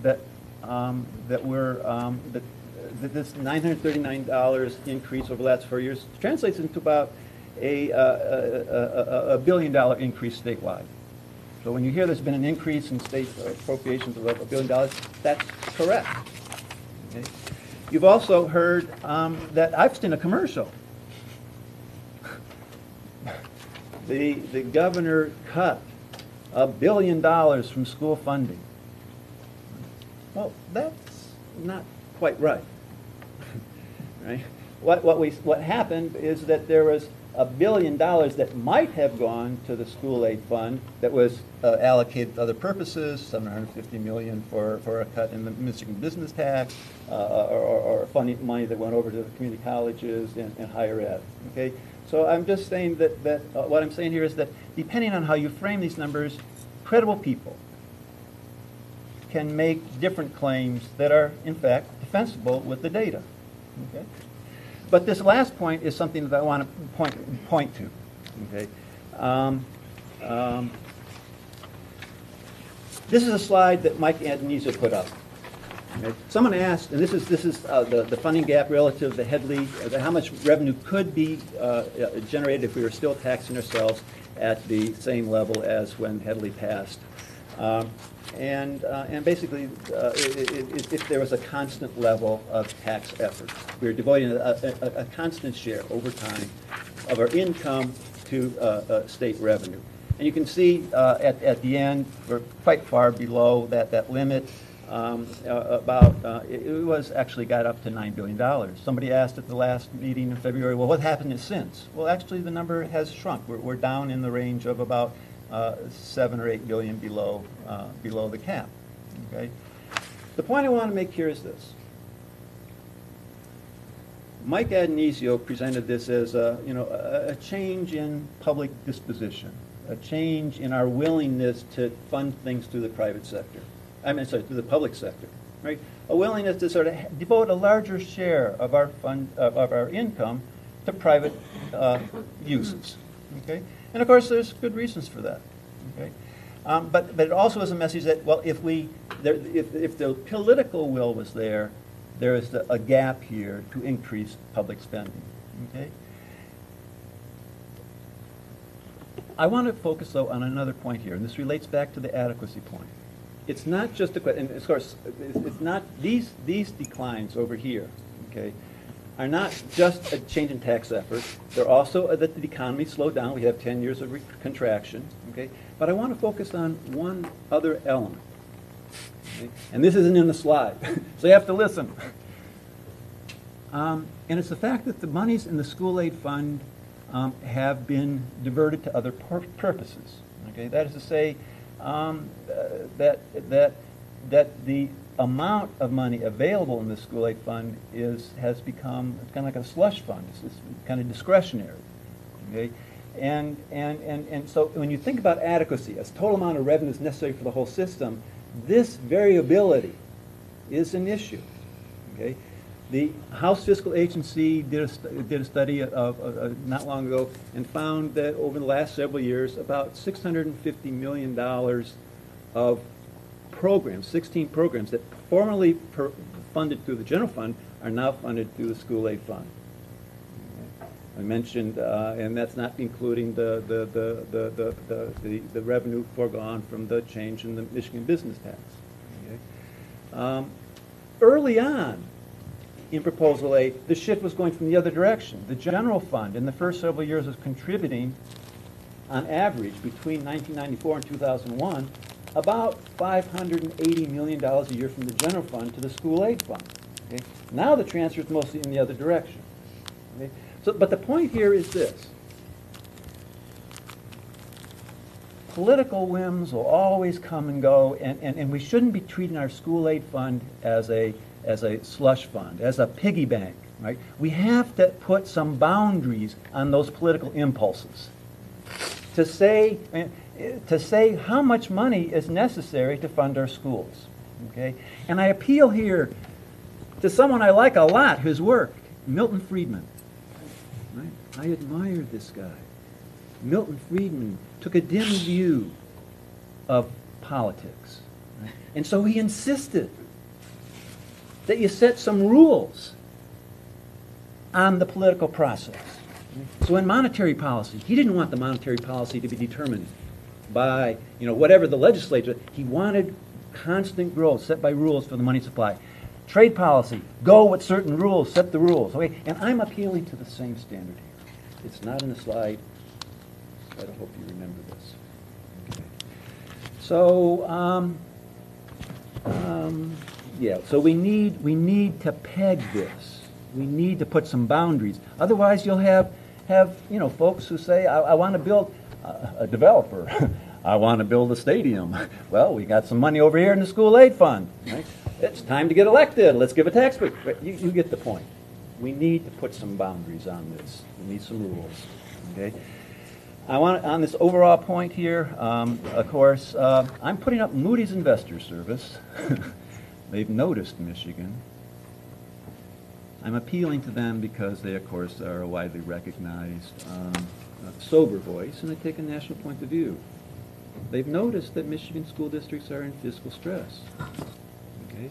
Just reading, school districts in the state of Michigan have faced unprecedented fiscal stress over the past few years, stemming from direct funding cuts, enrollment declines, and limited revenue and expenditure flexibility, by which they meant the local districts don't have the authority to raise local millages if they like for operations. Ratings downgrades in a quarter of Michigan school districts between 2009 and 2012. That is 3 times the rate for school districts nationwide.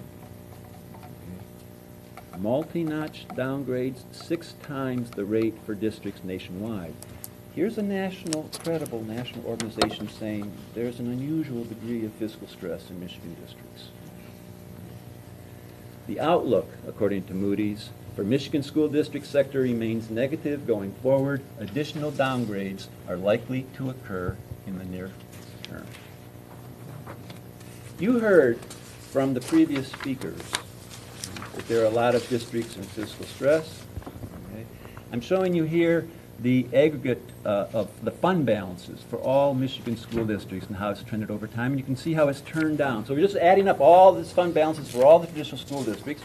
And of course, it's trended down in recent years. But here's another way of breaking it out. And I just stratified, aggregated the Michigan school districts by their racial composition. And you see a shocking line on the bottom showing that districts in Michigan with at least 40% of their students who are African American.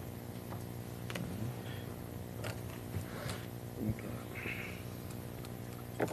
So let me sum on this overall. There's been a broadly experienced revenue squeeze in Michigan school districts in recent years. It's been fairly acute in a fairly significant subset of districts, and we need a better benchmark of the overall revenue that's necessary. Sometimes folks are kind of pessimistic. They know that just devoting more money to the problem doesn't solve it. And so I want to put a note of optimism as you think about this. And you, at this table, should know this, because Michigan stands out among states nationwide as a place where we've demonstrated that money does matter. Okay? How do we know this? Proposal A did something remarkable. It created a natural experiment here. It created what is called exogenous changes in revenues across all the districts in the state. So unlike when the changes in revenue come as a result of a court case, where the revenues might be directed on the basis of pre-existing conditions, this was a situation where there are changes in revenues unrelated to current performance. So we can look at the before and after, and we can control for district characteristics. Okay? So this requires high-level statistics, but what it means is it's a causal analysis. Okay? It's a causal analysis, not just a correlation. And I'm talking the best studies that have been done on this. They weren't about Michigan policies. I mean, they were for researchers. One of them is done by Leslie Papke. She's at MSU. The other by Joydeep Roy at Columbia University. They come to the same conclusion. Those funding increases under Proposal A significantly improved student learning as measured by the mean. Okay? And that is in a world where they were not focused in a way that we all could on devoting the increases in spending to the best uses. Okay? So this is just a note of optimism. We've already done it. Okay.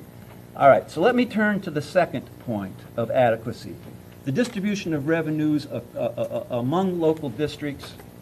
Okay. That second dimension of adequacy requires that you adjust for variations in local cost. Okay, let me make clear that we understand the term cost. Cost, by definition, is the minimum expenditure needed to obtain a desired educational outcome.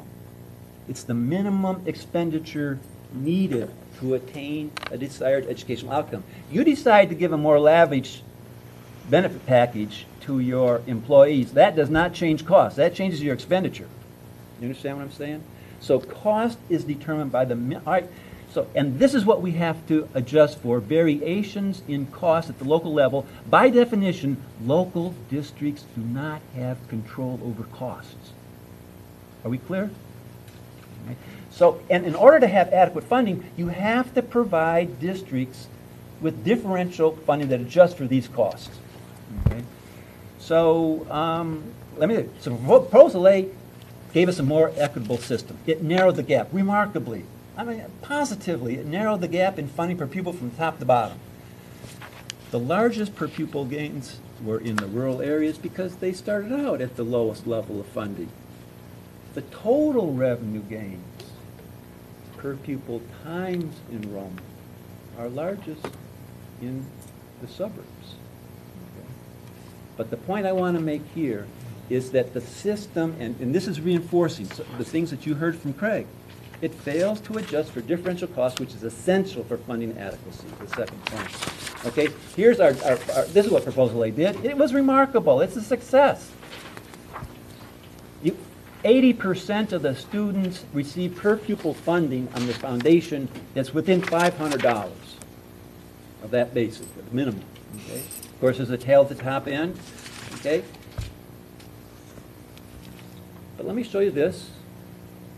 This is the change in enrollment and total foundation revenue, because the districts, the individual districts care not just about the per pupil, which is in the middle column, but their total foundation, discretionary revenue from the foundation depends on the product of those two things, the per pupil times the number of students. And here you see a really dramatic story. If you look in the middle column, and this is just for the period from 2002 to 2011, you can see the changes in per pupil foundation. They're lowest in the high-income suburbs. Incidentally, this is after the great narrowing. The early years of Proposal A, all that narrowing took place. So this is over a period in which the changes from year to year are basically the same per pupil for all the districts. Okay, and it's a smaller increase, if you $100, $200 for the high-income suburbs, because they have a higher level. Okay, but the total revenue is on the right, and here you see really quite dramatic changes that in central cities over this decade, they've lost nearly 40% of their revenue. I mean, this is really a remarkable story. I'm going to make two things that I've left off here that make this worse. I didn't want to overstate. This does not include that $470 decrease in the per pupil foundation that took place in 2012. I could have put that slide up here, I didn't, and it does not adjust for inflation.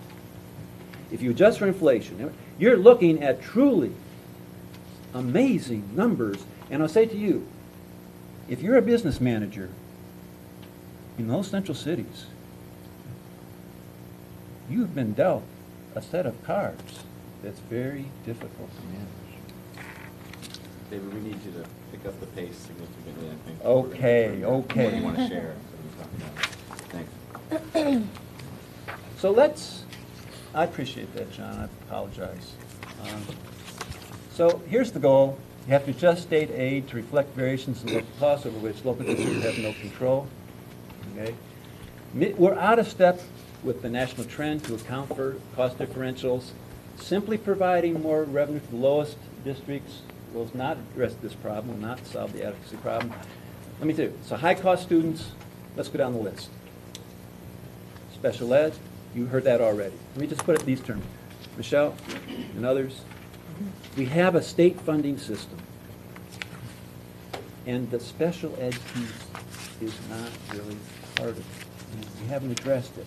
That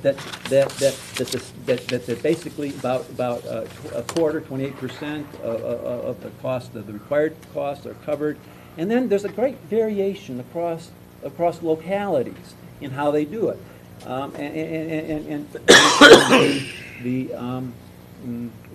there's differences in counties. It makes sense for the ISDs to contribute if they can, right? But they have different ability to pay, and they have different willingness to pay. And so we have great variation in this. It's sort of left out of the whole thing, and we need to address it. The way, and I agree with Craig, high-cost students, also the low income, you know, we're at a low end of giving additional revenue for at-risk kids. It's slated to be 11.5% of the foundation, but we haven't been funding it even at that level.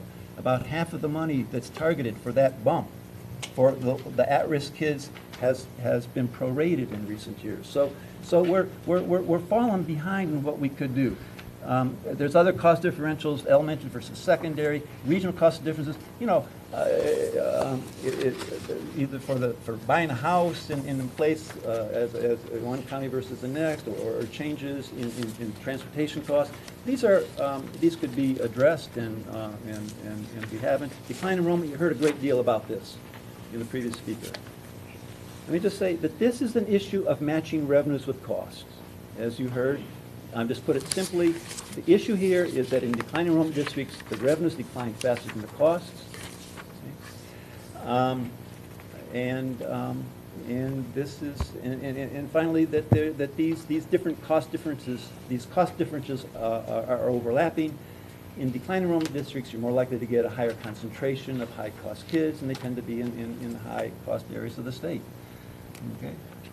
So let me just stop here and say that, so on this second dimension, we know how to do this. Other states do this. You look at Massachusetts, they're matching their revenues to the cost much better. These are technical issues. They can be solved. Yeah, and I'd also say that in an era where we have more choice, it's essential to do this. The more choice you have, the more important it is to match the revenues with costs, because otherwise schools, choice schools, have an incentive to attract low-cost students. And by doing that, they can lower their average cost, but they simultaneously raise the average cost of the districts obliged to educate the high-cost kids. So any advocate of market system, any market-based reforms will acknowledge this because they understand the power of these price signals. Okay? So we need to take it seriously. We like choice. We need to align our pricing mechanism with these incentives. Let me turn to the third feature of adequacy: facilities. Okay? They're totally decentralized. We have a state funding system for operations that totally ignores facilities. It was never a part of Proposal A. The funding of facilities is in a pre-Rod Serrano world. It's all based on local ability to pay. It's really a remarkable situation. they're funded by local property taxes, and the value of property per pupil varies dramatically from one community to the next. The property tax millage rates in some poor districts would have to be 10 times the level in affluent districts to generate the same level of revenue for their buildings. Okay? This, we're one of the few states that does this. We've had a lot of capital spending, mostly in property wealthy areas. The way we do it in Michigan violates all of the standards. Inadequate facilities in many districts, unequal opportunity for students, unequal tax burdens for the taxpayers. We just left it off the table. We need to address it. I'll just say, we know that it matters. There's research behind all these bullets. In the interest of time, I'll move it ahead. Some years ago, I worked with Tom Clay at CRC and David Plank. We actually analyzed. We came up with ways of measuring the capital stock in every Michigan district. And this is what you find. Let's organize our school districts by their property wealth. And what you see here is quintiles. The lowest property wealth are the Highland Parks of the world, and the high property wealth are places like Bloomfield Hills and other places. And what you see here is that in the last two columns, the high property wealth areas have school facilities that are roughly twice the value as in the low property wealth quintile, but they're paying 1/3 the tax price. So this is unfair. It doesn't have to be this way. We're one of the few states that doesn't do this. Remarkably, we got rid of even the one thing that the state had done in the past, that school bond loan fund, basically permitting districts to borrow at the state's rate. I don't get it. It was a puzzle to me why that happened a year ago. This is inefficient. Right? It means that local districts have to pay a higher price, if they can at all, to fund their school facilities. But we can do better. Let me turn to that last point. Geez, I had something happened in the reproduction here. These bullets seem out of place. Apologize for that. So let me turn to that fine point. The matching choice with efficiency. Any discussion of school organization, this is going to be a key part of the policy discussion. And let me say, these are things on this slide that you all know, even though it got a little bit scrambled there, that people in this room are familiar with. Let me be clear. Choice is on that first slide because it's a positive value. It's a good thing. But choice is only one value, and you also care about efficiency and equity, and it's the job to evaluate the trade-offs. Let me just note, this is a little sort of pause here for a moment. This board, in thinking about organization, is going to address it. We're in a world where there's a lot of new innovations, a lot of new options for schooling. And you're going to need to think, what are the proper, again, the principles, the rules, the guidelines, and saying what belongs in publicly funded, what's public education, what isn't. Okay? So here's one option for thinking about this. It's just an option. You can think about it in your own way. I have two premises, the first two bullets. Charter schools, cyber schools, and other educational innovations can serve as sources of experimentation and innovation and provide quality educational alternatives. These schools have a legitimate claim on taxpayer funds to the extent that they further the overall purposes of the state education system. So here's the principle I offer. This means these options must be accessible to all students and held to the same high standards of academic, physical, and other accountability as traditional public schools.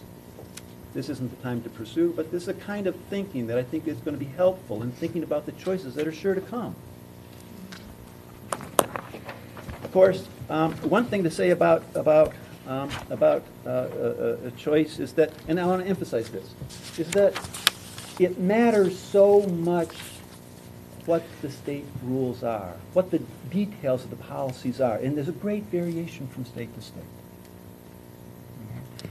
I know my time is blank, is running short here, and I would just say that Michigan has a set of policies, both for choice and finance, the way they interact, that pose serious challenges for traditional public school districts.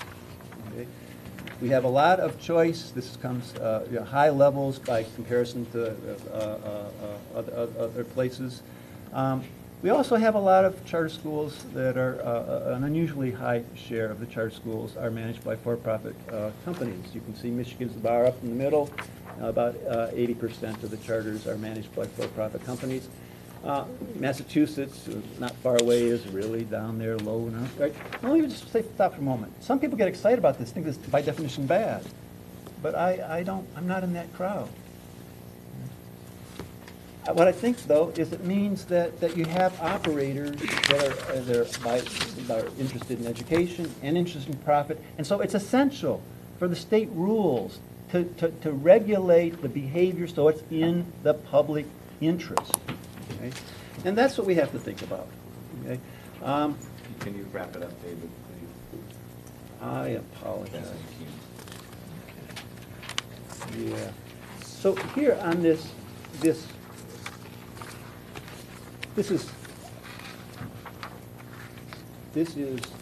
the point I'd like to make about choice, on the balancing of efficiency and choice.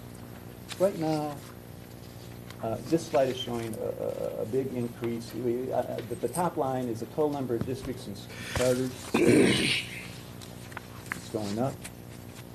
At the same time, enrollment's going down. We have a growing number of service providers, and we have no way to regulate statewide the supply. The provision of charters is delegated to the authorizers, and so we have settings where the total supply of schools is excessive, and we don't regulate the supply to identify those providers, right, that are doing a good job. And this is inefficient. Okay. This, if I can, because I think this is so important, I apologize. We have in Michigan, the whole expectation, I'm an economist, was that choice would, the big payoff wasn't the benefit of the kids in the choice schools. The big payoff would be how choice and competition change the performance of the traditional system, because they'd be subject to competition.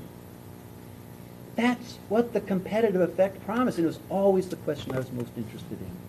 Other people were looking at the test scores in the choice school, right? How did it respond? And here we see something that's unusual in Michigan, because we got unanticipated negative impacts on the performance of districts in heavily impacted charter areas. These are highly turbulent settings.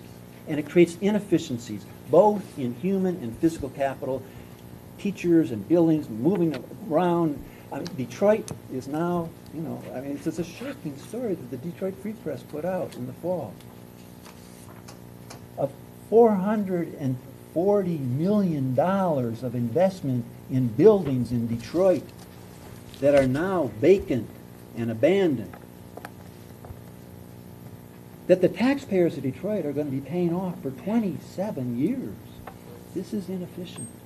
This is profoundly inefficient. People from around the country, researchers, saw that story. They couldn't believe it. I just say at this point of the negative competitive effect works through the finance system. And it's not typical of other states. It's not typical. It's what you see here in Michigan is not, again, Moody's, all right? Moody's talks about that debt spiral. I won't take the time. Here is my high order list of recommendations. I think I have to stop.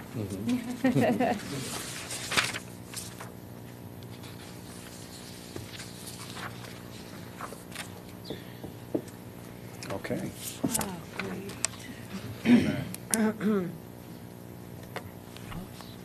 And can I just say, given where we are too, I appreciate it, David. This is all very helpful, and I'm beginning to see, and I hope we'll see, if we continue to see some themes emerging about major issues here.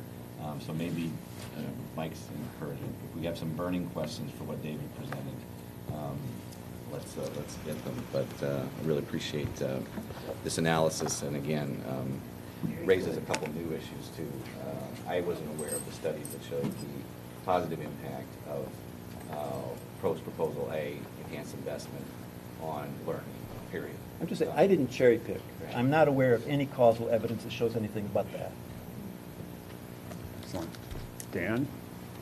How do Craig? you implement Richard? the recommendations? Kathy? Well, give me more time. I'll go down the list. So I want to thank you for both an illuminating presentation and an entertaining one, frankly. I've made a mental note to, when I have a chance, go sign up for a class at MSU taught by Professor Yeah, Arson. right, me too. Would love You can to. come tonight, I'm visiting this class. Would love to audit. Yeah, That's not what you were looking for, though. tonight I've got other plans, but I will audit a Professor Arson class before I die. Well, you'd be welcome. Thank you. Want to come as a guest speaker next week?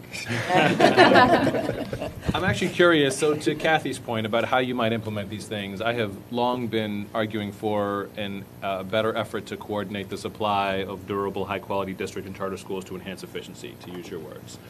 Do you have particular thoughts about how to coordinate that supply? Where should that responsibility rest? So on and so forth. Yeah. Different states do different things.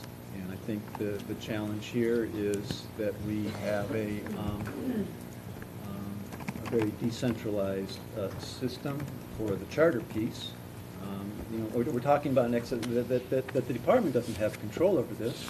Mike has made that point in my talk just a couple of weeks ago.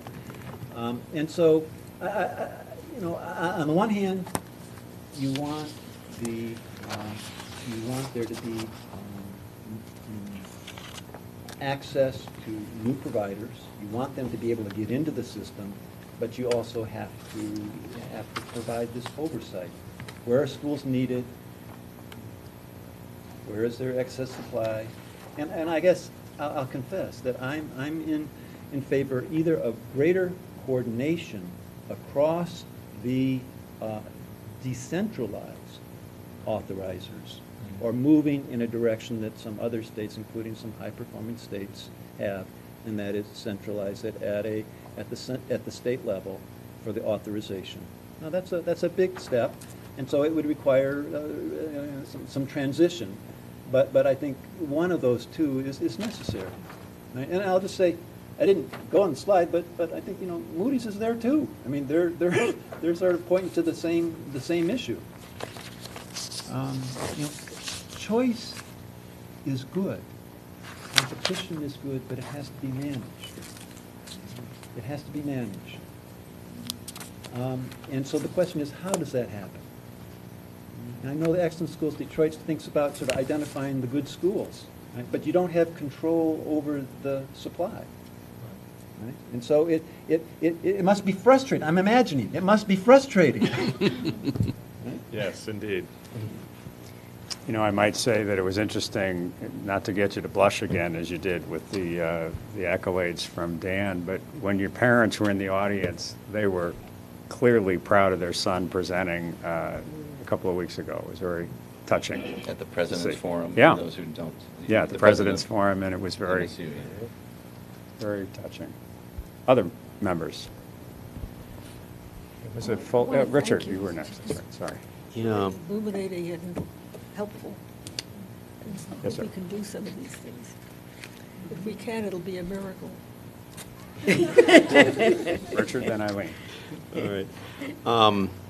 Yeah, I really appreciate your presentation here. I appreciate your reviewing the principles and working some of those out. I'll just comment, however, I do think some of the effects we see in our schools are more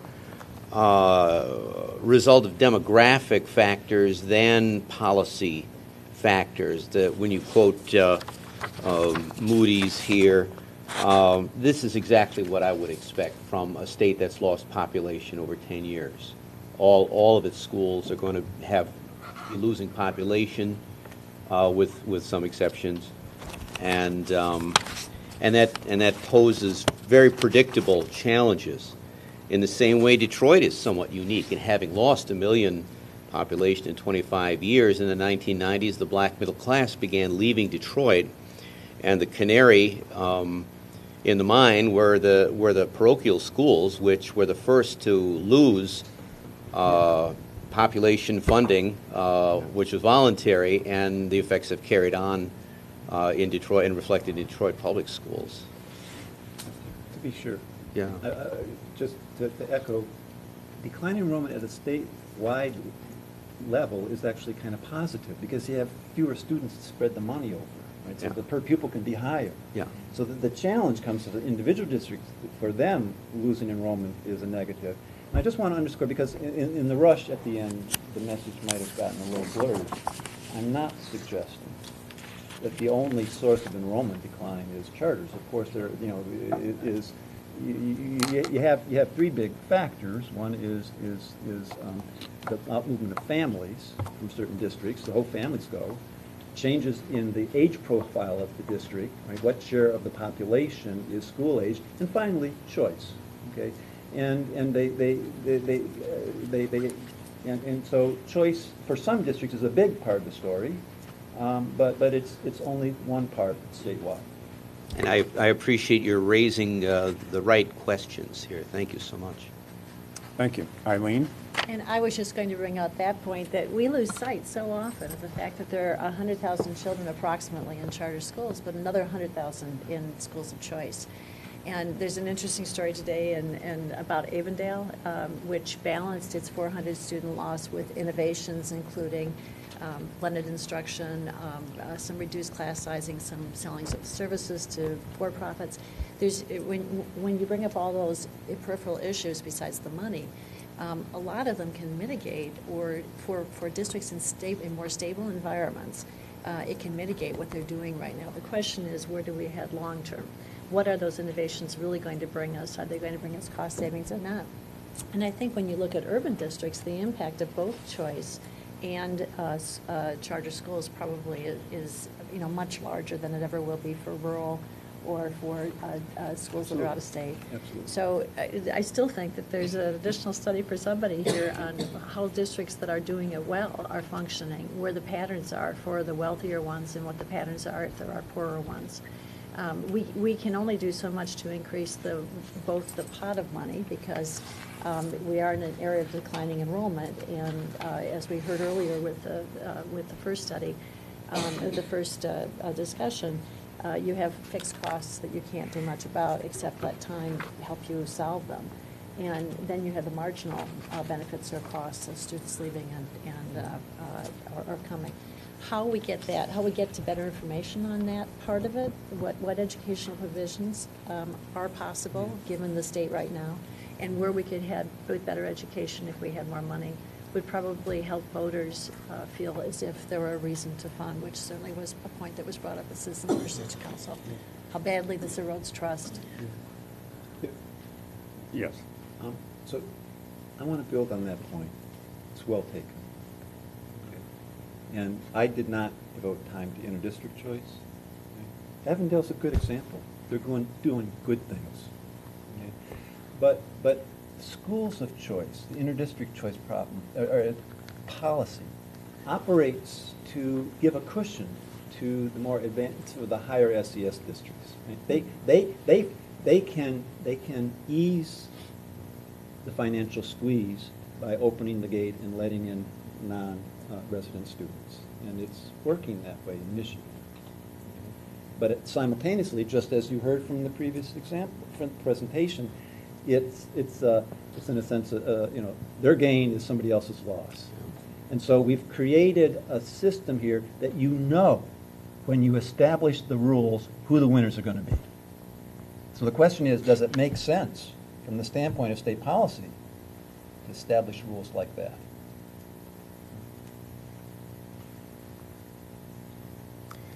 Avondale. Excellent question to leave us with. Avondale, by the way, I spent an hour with their teacher-led team and I give Superintendent Heitch a lot of credit for this. That's a teacher-led team district in many respects, and they have invented kind of this model that you're talking about that's just unbelievable. I'd recommend for the 500,000 people that watch us on the internet, you want to go use that as a model. I'm with you.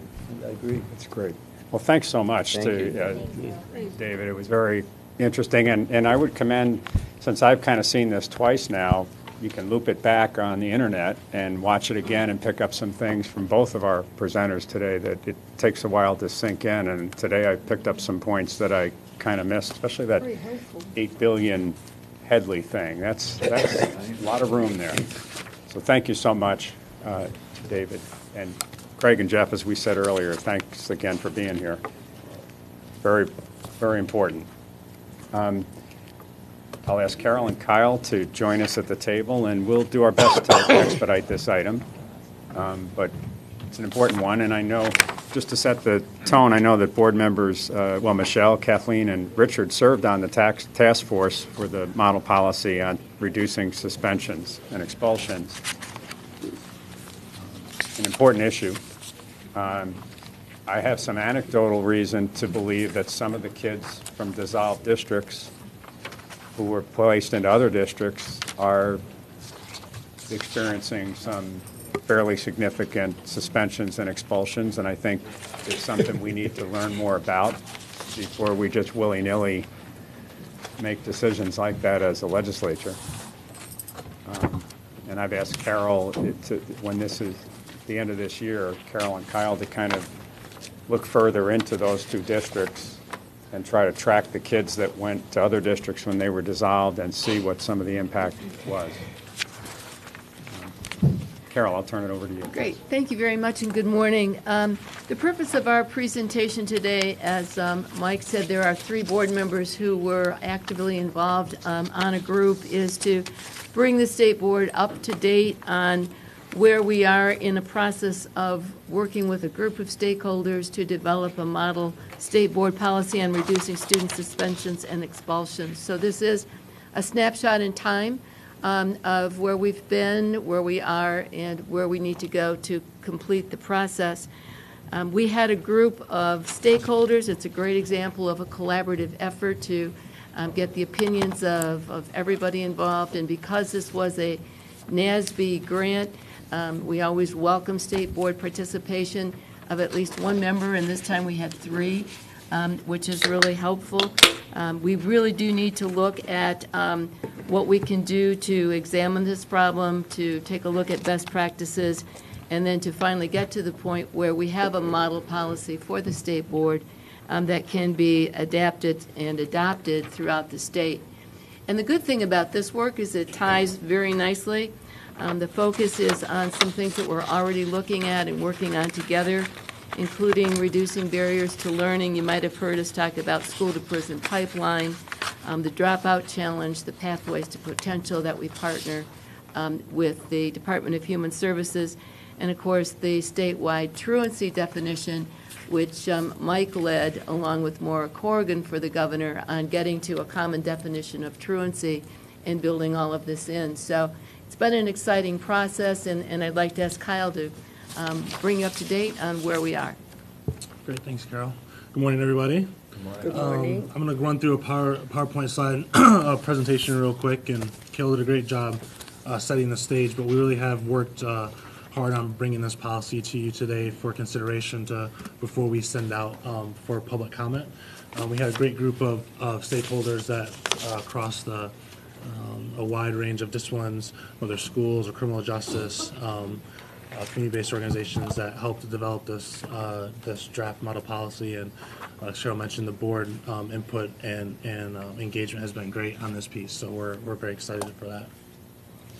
So today our purpose is, again, to bring the board up to date on where we're at with the draft policy, and also provide a short rationale for why we think this is important. I don't think everyone around the table understands the importance and the impact that this work has on our overall mission of career and college ready. So we'll keep it brief. So why do we need alternatives to suspension and expulsions? again, I think we all know intrinsically that students not in the classroom, not engaged in learning, impacts our overall ability to reach our goal of career and college ready for our students. It also ties so closely to a lot of other initiatives, as Carol mentioned, that we're working on to keep kids in school. Again, in our state, we struggle with data in this area, but we know from national studies that document school disciplinary practices that are disproportionately impact youth of color and special education students. They're 3 times more likely to be suspended and expelled than their peers. And while we don't have Michigan-specific data that we could say the same thing here, we know through groups and schools that we're working with that we're funding directly on some of the culture and climate issues that they see similar rates of expulsion and exclusion amongst those populations. So I think this is a great question. Why punish students who are already at risk of driving out by suspending them from school, from kicking them out of the school environment? We know that local administrators are in a tough position and need to ensure the safety of their building, as well as creating an effective learning environment for their students and staff. But at the same time in our state, we do know that the number, in the case of expulsions in our state, we know that more than half of those expulsions are for nonviolent instances. So for instances that are more behavior related versus fighting or weapons related. So how do we shift that mindset of those students who fall in that category? How do we wrap our arms around them? How do we engage in terms of keeping them in school and keeping them on task and engaged in learning versus kicking them out? Our challenge, should we choose to accept it, and we already have, is to encourage schools to be more proactive in the ways that they provide student discipline. We've been working very hard, not only in this process, but with other grant initiatives and other projects in the department to try and tie in how do we increase preventative practices, how do we increase the promotion of social and emotional learning. I think as we saw with the Mental Health Commission report released last month, there's a lot of mental health issues that are tied into the behavior that ultimately gets students suspended or expelled. So there's a huge tie there that we're trying to connect and articulate that connection.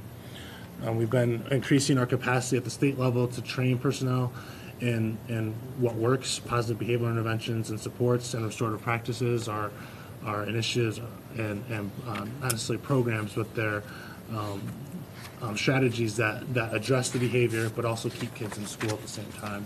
So we're trying to promote the wider use of those. We're working with administrators to try and reserve exclusion and expulsion for the most serious offenses, primarily violent-related offenses. And we're trying to work with schools on how they can use the data that they do have locally to make better decisions about what limited resources and capacity they have to address the needs of their students. So here's our target. This is where we're getting to, right? This is where we're focused at. I think in this work, in the work of our team here at the department, one question we've been asking ourselves is imagine how much further we could get towards meeting that mission if we had significant number of hours of students in school. Because right now, whether it's suspensions and expulsions, or as Carol mentioned earlier, our work on truancy, we know that there are hundreds of thousands of hours in our state that students are missing every year that doesn't allow students, that is impeding their learning and also impeding the ability for teachers to teach. Early in the summer of 2013, we were funded by the National Association of State Boards of Education. We were one of 3 states funded for this work to look at disciplinary practices. Georgia and West Virginia were the other 2 states that were funded along with us, and we received $5,000 from them to do this kind of planning work. We've been able to leverage partnerships within the department as well as outside the department to make those dollars go further and expand this work. The grant objectives are listed there. We're checking off number 1 on that bulleted list today. We're also going to be working with our partners to develop additional resources, an online toolkit to help support schools that want to make changes to their disciplinary structure. So we'll be working on that in the coming months. Again, over 40 members participated in the task force. We had 3 different meetings of the task force. Board members, Michelle Pectal, Kathleen Strauss, and Dr. Richard Ziley all participated, and we appreciate their engagement and the thought that they brought to that work. We had great input from local administrators and educators, as well as other state agencies and community-based organizations that are working in this area. We had very structured feedback for how we worked with the group. We wanted to really target and capitalize on the brain power we had in the room during our meetings to focus on big picture issues that were related to policy. With the assistance of the Great Lakes Comprehensive Center with American Institutes for Research, we were able to, again, leverage kind of our capacity and do some more detailed focus work on the policy from the members of the group. I know the funnest part is not the most politically correct term, but it really was working to do the parent and student focus groups that we did as part of this work. We conducted 6 student focus groups and 4 parent focus groups around the state to get feedback directly from students and parents about issues that they're facing in the districts around suspension, expulsions, and disciplinary practices. And I think the one thing that we took away from those conversations were, students get it. They understand when disciplinary practices are applied differently. And, kind of at our level, we see, and we mentioned the data earlier around race and ethnicity being a difference. They also recognize the differences that are applied amongst staff in a building. So when you think about a secondary level where a student may see 5, 6, 7 teachers in a day, that those discipline practices that are set by the district in that building may look different amongst their teachers, and they question why that is, quite honestly. And they also have a different mindset than I think adults have in schools. Is they really feel that discipline should be a teaching tool, and that they're okay with stricter penalties as long as there's increased supports for addressing the behavior that they exhibited that caused them to be in trouble, and addressed it versus just pushing them out the door. Our next steps after today is we will seek public comment on a more broader level. Again, we had a wide number of organizations that worked on this issue as part of the group, but we want to get more feedback because we couldn't have everybody in the state in the room to discuss, so we're going to do that. And I'd be remiss if I didn't give shout outs to Cheryl Bailey, and I think I saw us back, and Great Lakes for their support of our work in terms of the process. We wouldn't be able to have done as much as we've done, as well as Nancy Searching, who helped organize our parent and student focus groups and was at all of them and have gathered all the data and gave it back to us in a way we could use it. And then Polly Brainerd from our team here at the department, who's really quarterbacked the work of the task force. So we appreciate their work, and with that, I'll turn it back over to Mike. And, Kyle, by the way, Carol's been a long-term leader in this, but Kyle is always the first to give credit where it's due, of course, with the folks in the department. He's also just been sensational at this and leading this and working with DHS. And this is kind of the dark underbelly, the dirty secret a little bit of what's going on in schools. And I often think that if we don't have a fair accountability system and why we need Smarter Balance, you are going to tempt fate even beyond where we are now in order for kids like I used to be, but kids that are potentially considered problems, but also academically not where the team wants them, the school wants them to be, to fall into easier suspension and expulsion so that they're not actually part of an accountability model. So I think just as an aside, I think it's another evidence of why we need a fair accountability system. Teachers are overwhelmingly open to being accountable. They just want it to be fair. And we're worried about it.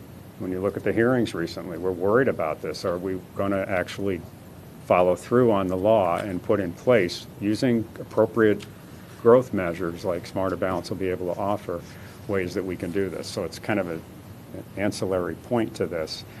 But it's very distressing when you look at some of the statistics from our earlier presenters. How are some of the most struggling districts going to do better academically when you have these gigantic numbers of kids that aren't in school and often for behavior that does not justify, as you know from the model, especially expulsion. So, board member, Eileen, please. It's terrific. And I know how much new think and new kinds of discussions had to go into this. As someone who's watched for 11 years on the board criminalization of children's behavior, and I will grant you in a situation where we haven't revised the zero tolerance policy, it's difficult to bring the word criminalization into this. It's very positive. But I also feel that that needs to be in there because that's what we're doing. Even if you don't discuss zero tolerance policy, which zero tolerance, which I'm hoping will be changed sometime in the next year, it still is an issue of if people don't do this, it inevitably ends up in criminalization of minor offenses. And I think to leave it out, we're just ignoring a big part of the problem. But I also, it's very elegant the way it is, and I appreciate you going after, hey, let's do this because it's the right thing for kids. But I think you should mention what the wrong thing is. And I think you bring up a good point. Our hope and our kind of our plan was to address that specific piece in the revised model code of student conduct that we're prepping to bring to the board in May, and to identify what behavior we'd like to see and what behaviors we know that are going on that shouldn't be going on. So, I mean, we could reference it in this piece, but in order to, I think, get to the detailed level that you're discussing, that we would need to address it in a more comprehensive way in the model code of student conduct. Then I would say something like the cascade of events that happens once a student is not in school. The cascade of events, The cascade of inappropriate outcomes that happen when children are not allowed to stay in school for minor offenses, including the criminalization. I mean, if there's just some way of bringing that into it, because right now it's just like, let's do this, it's the right thing, but the wrong thing is going on all over the state, and to leave that part out, I think weakens this. It's a good point. Good point. Yes, John, please, then Lupe, I then appreciate Dan. Eileen's comments and the effort and leadership and work from colleagues and Kyle and Carol on advancing a model policy. I'm not sure of the model policy. I assume that a key to it is to somehow get to the training of people in the buildings and in education on the positive behavioral interventions and different practices, which we know can be effective. I've talked to some of the kids involved with those. My concern, how much can schools do that training and absorb it or organize it themselves per the policy without resources? We don't have, as far as I can tell, any dedicated grant or other resources to help them implement it. So it becomes another very needed good thing we're asking educators to do, and we like them to do, but as a state, we're not offering some support like the teacher evaluation, which we're also discussing. Have you seen folks able to do this with what they've got, and or is there anything that we should be alongside this encouraging in terms of legislation or others that would have some resources attached? I mean, two pieces, I think, to your second question. Yes, there are districts and administrators who see this cycle and want to make a change, that have made a change with existing resources. On the other hand, there's also districts that need additional supports, and to the best of our ability, while we haven't been able to scale it up statewide yet, we've been working to do that specifically. I think we'll be able to provide some of those resources that schools that want to have somebody who's engaged, that has a passionate leader locally that will take this on, that our toolkit and additional resources that we're going to develop as part of this effort will be supportive to them. We've also tried to increase our capacity statewide, for instance, with restorative practices and working with dispute resolution centers around the state to increase their capacities to support schools. We have schools that want to use it but don't have the resources to bring those staff in, and so we're trying to, at a state level, increase that capacity, increase that training from that perspective. And I do think with the potential money that's appropriated as part of the Mental Health Commission, that there's a good opportunity for us to leverage dollars in conversation with the governor's office to increase training for staff, specifically around mental health related issues, which again, I think play a large part in the behavior of some of the behavior that gets kids kicked out to begin with. Sure. I was just reminded, didn't the president nationally just call for some new Yes. expectations around this? And is there any likelihood that that national call will result in anything that helps us move forward, financial or otherwise, or even policy insistence-wise? The guidelines that you referenced came out actually right before our third meeting of this group, so it's perfect timing for us to incorporate anything that we hadn't thought about as part of that, so we were able to do that. Just recently, I saw a funding forecast for U.S. Department of Ed funding, and there are 2 or 3 different funding things that are proposed in the president's budget that are specific to culture and climate. I think we're in a great position to leverage those dollars and have access to those dollars. We're already funded under culture and climate, school culture and climate money. We were one of 11 states that were funded 3 years ago, and we've done some great work with that. So I think we're well poised to maybe access those dollars as well, and we can use those dollars to increase the capacity that you've asked about. One other point on funding, Michelle, as the NASB delegate, we're going to have an opportunity perhaps to apply for additional funds through NASB, except that because we were one of the first states to get funded, they want to expand their efforts. So as you work with your NASB connection, you might say, what a great job this group is doing with our first grant. We really should get a second one. Absolutely. It was Lupe, Dan, Richard, Michelle. Lupe's next? Lupe. Oh, okay, well, and this is something that all classroom teachers, principals, cafeteria workers, bus drivers, anybody in a school system would like and need and have been aspiring to have some guideline to make these suspensions and expulsions a little bit less, a little bit easier for the classrooms and wherever they are, in the cafeteria, wherever they are, that there are learning safe environments. And so when you say that you had 40 members in your committee, I am assuming that you had classroom teachers, you had building principals, maybe cafeteria workers, bus drivers, all kinds of educators to get input into this policy. Now, when a child is expelled or suspended from a building, there's a process. And you talked about a discipline code or something that you're going to be putting in place in conjunction with what the school districts already have? I think it was, correct me if I'm wrong, but back in 2001, the board had adopted a model code of student conduct, and it hasn't been revised since then. It would really be an opportunity for us as a department and the board to really set an expectation of how we would like to see a disciplinary structure of work, a discipline structure of work, or a code of conduct worked in a school building. Right. And so we know a lot more now than we did back in 2001, and we've been able to see data-wise across the state how previous practices or current practices aren't working and how they're negatively impacting students.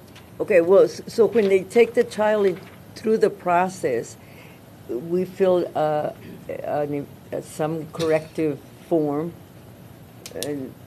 but then there's hearings, they go to the student services office. I mean, there's a long process. So when you say that they're loosely suspended for minor offenses, I don't understand what you're talking about, because I know in the school districts they have a process, and it's extensive process that the child has to go through. The parents have to come to hearings and all these kind of things. So when you say minor offenses, what kind of offenses are you talking about? In some of the districts we've been working with on climate and culture that we're funding directly, we've seen examples where administrators are suspending kids for not having their shirt tucked in because they violate the dress code. For other, I guess, things like that aren't disrupting the learning environment, that aren't unsafe, that we see administrators and schools quicker to suspend those kids to send a message to some extent. But our our response back to that is, how can we send a message about the importance of keeping that environment the way that that school wants to have it, but also keep them engaged in learning and not, off Right. at home. Well, and one last thing, I know that educators, period, I don't, it doesn't matter what capacity in the building that they work in, even the bus drivers that don't work in the building, but they transport. I know we're all looking for something else, and we used to have timeout rooms, we used to have many different alternatives. And so hopefully those are kind of things that will be placed into this model, and the funding comes with, because that's the bottom line, there's no funding. Thank you. The timeout rooms is a great option. By the way, I used to just walk the halls and say, tuck your shirt in. And they tuck their shirt in. You didn't have to suspend them, just tell them to tuck the shirt in. It's not that difficult. And they do it. Kids almost want the guidance, they just don't want to be suspended for something that's Dan, and then Richard, and then Michelle. So thank you guys for this. This is really important work, so thank you for it. 3 quick things. One is, so alternatively, we refer to this as a kind of model code of conduct, and then sometimes as a kind of statement or model policy around reducing suspensions and expulsions.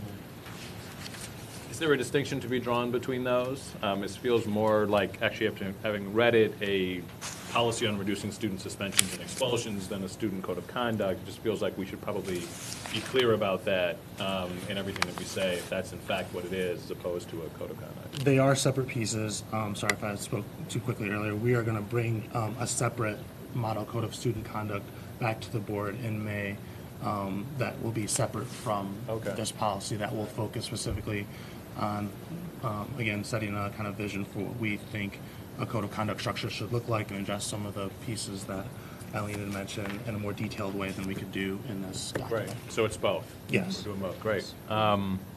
Second is, really, I just have to say, was really struck by the, so in looking at the student and parent, the report summarizing the student and parent focus groups, the ratio of 6 students who thought discipline was being applied fairly to the 21 who did not is just stunning. I mean, that's crazy, and suggests that. So I have teenagers. Like, I get that sometimes they feel like things are being applied unfairly. And if the ratio of complaints is 21, Dad, there's a problem, to 6, no, you're doing it right, I got a problem. Right? And we should all acknowledge that as adults in the system, like, we have a problem when kids are telling us at a ratio of 21 to 6 that we're not doing it right. That's just problematic.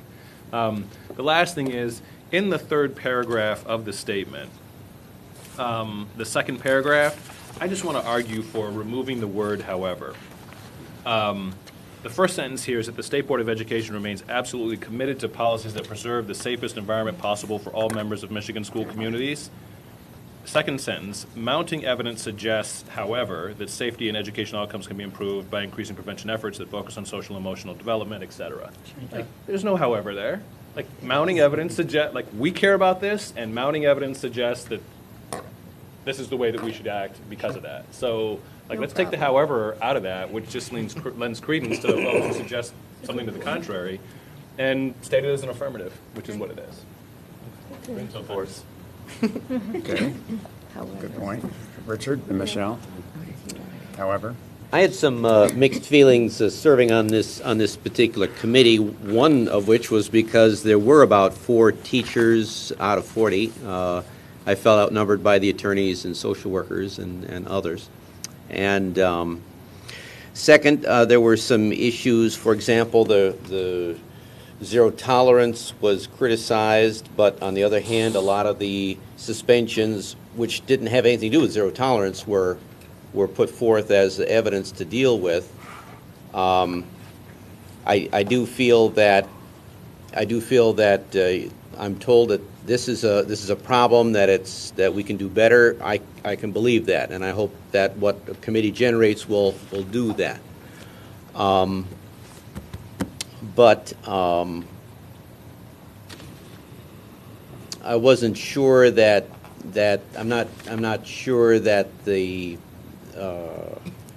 being against zero tolerance. I mean, if the problem is not in the policy, but the way the policy is being applied, you know, kids are getting suspended for clothing violations, that, you know, the zero tolerance has got nothing to do with those kinds of decisions. And if it's not a problem with the policy as written, but rather with what's being done, then changing the policy is probably not going to affect the misapplication or misunderstandings that are going on and kids being suspended for trivial things. I think a real core issue that we ought to be concerned about is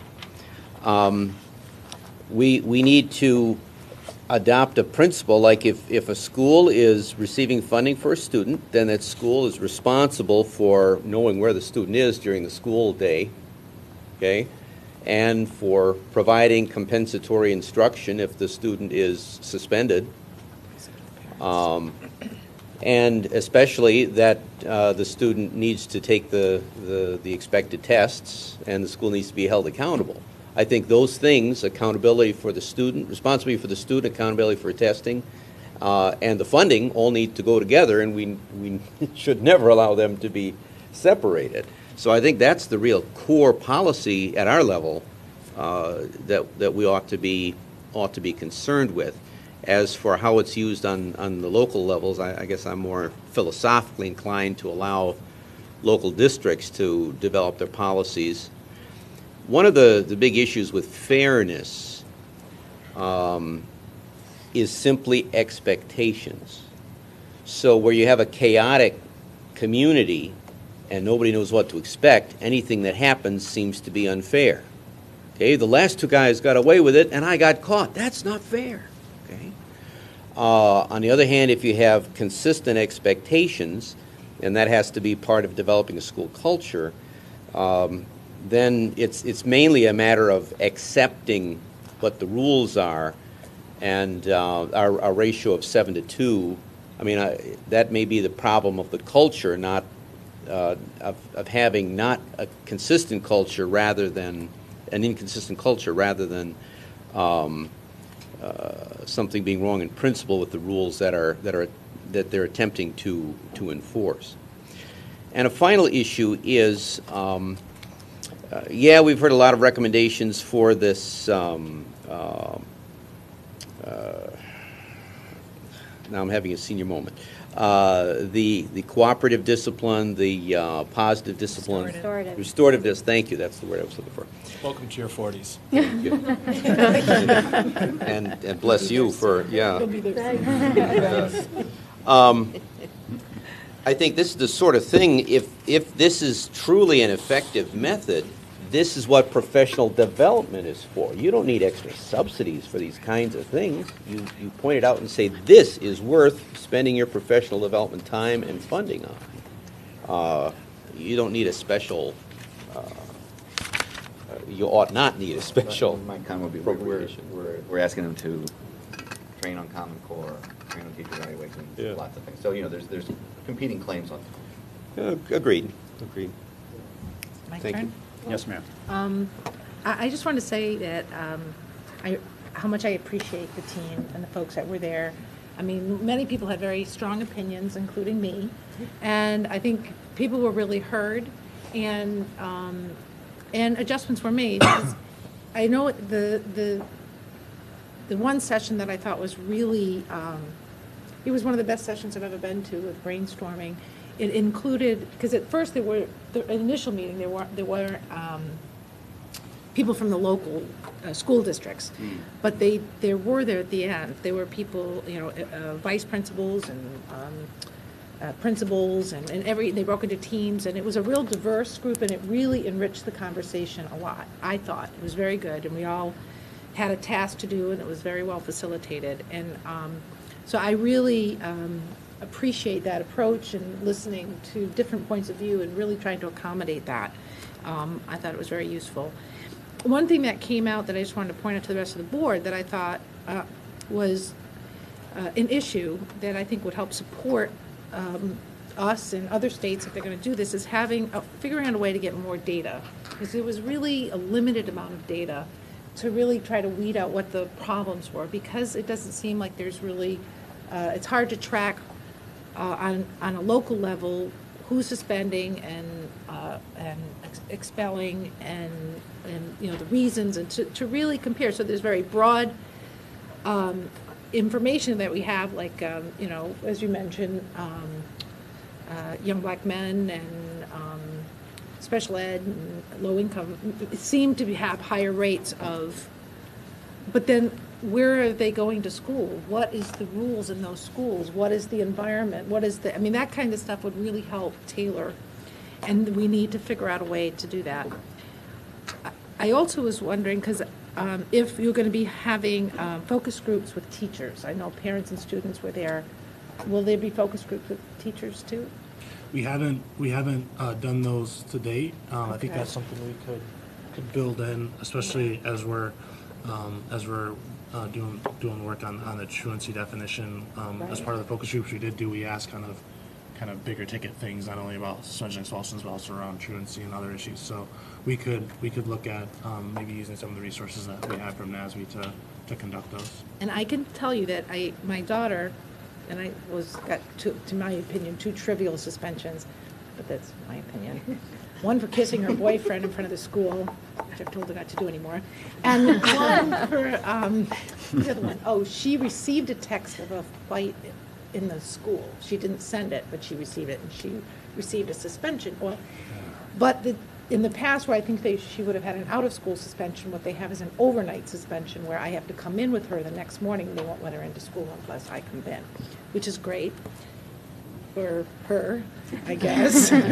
But when I talked to the vice principal, he was explaining to me about how they're trying not to suspend, and there's this. So he was, and this is a Detroit Public School high school. So it seems like there's something in the air. People are hearing this. And my last point is, when we talk about zero tolerance, in that it's often doesn't look at mitigating circumstances, it doesn't take it to a holistic approach. I think that a lot of the reforms that we have in the schools that are creating larger class sizes, and I see it, they're getting rid of social workers, psychologists, all this support, and they're putting special ed kids into regular ed kids, and not necessarily with teachers who are trained on the behaviors of those special ed kids, or even know that those kids are special ed kids and what their accommodations need to be. So I also think, and this is what I wish I had data for, is those that are most greatly impacted by some of the financial deficits, if they're the ones who are having the hardest time in maintaining control in the school, given the decrease in the staffing and in the support that would be needed to address some of the needs of students, like the school social workers or other, just having a smaller class size so the kids could, the teachers could have a better idea of the needs of the students. And does that have an impact? That would be, it seems common sense. I just want to see if research would support it, my hypothesis. But anyway, and I do have one last point.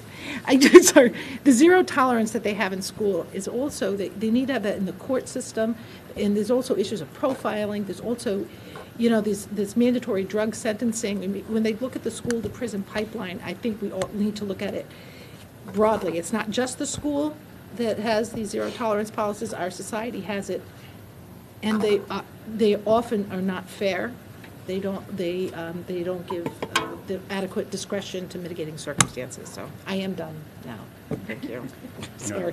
And to your good point on data, this might be an opportunity when we get this to local boards and superintendents that we have what we've talked about before, a joint letter, maybe this time signed by the board members who are part of this initiative, to encourage them, in spite of Headley, to provide us the data, which we think is going to help us, blah, blah, blah. That's been the catch-22, but I think with your encouragement, we could get people to do this on their own.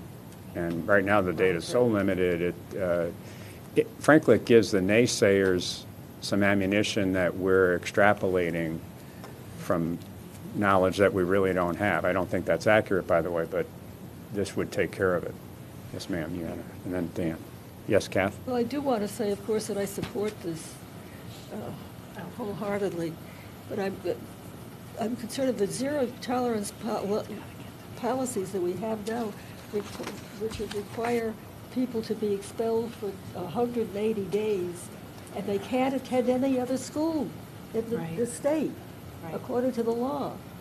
So your suggestion that the expelling district should be responsible for making sure they have an education would be a step in the right direction. Now they're out there getting into trouble, no doubt. And there's nobody, their parents don't know what to do. There's no place to go. So that's something that we should be looking at, I think, is what happens to the kids that are expelled under the policy. That's a policy, that's the legislation. Maybe we could alter. I mean, because these are the kids who need to be taught, especially need to be taught, it seems to me. So that's an issue. And I think Michelle's point about the data is really important, too. So everything else, I'm glad you brought up what you brought up, and that was great. So looking forward to implementing this. Thank you, Kath. May I, based on John's coaching, say, doesn't mean we can't come back to this in a moment, but there's a gentleman who's going to, under item C, who has to catch a plane. So why don't we just for a moment at least, if you guys don't mind abandoning the end of the table, and if the board would like, we can come back to this in a moment. And John, let me let you introduce that then. Murali Balaji, the Director of the Education Curriculum Reform at the Hindu American Foundation in Washington. But they contacted me. They have both national and local in Michigan. And come on up, Murali. Murali, I'm sorry. They have resources and people to try to be available to help educators here in Michigan, physically based, but also available more broadly that his organization coordinates, to try to help educators appropriately deliver instruction when it touches the Hindu religion, Indian history, which is often subject to misinterpretation. So wanted to give them that chance to share 5 minutes on those opportunities. Would have done it in public participation, but has to catch a plane, so thank you. Thank you so much, Mr. Austin, and thank you to the honorable state board members. I'll take actually less than 5 minutes of your time. Before my flight, I have to make a presentation at Marygrove College in Detroit, so thankfully the speed limits here are 70 miles per hour, and I'll be able to make it. So I just wanted to briefly chat. This conversation from the morning actually ties in. I mean, when we talk about resources in Michigan public schools, the reason why I am here is that unfortunately Hinduism, when taught in our public schools, there's still an overarching narrative that's inaccurate. And so you'll have schools in Oakland County, for example, that do have larger numbers of Hindu American students. But the question is, what about the students in areas that don't have any Hindu Americans or don't have as much diversity?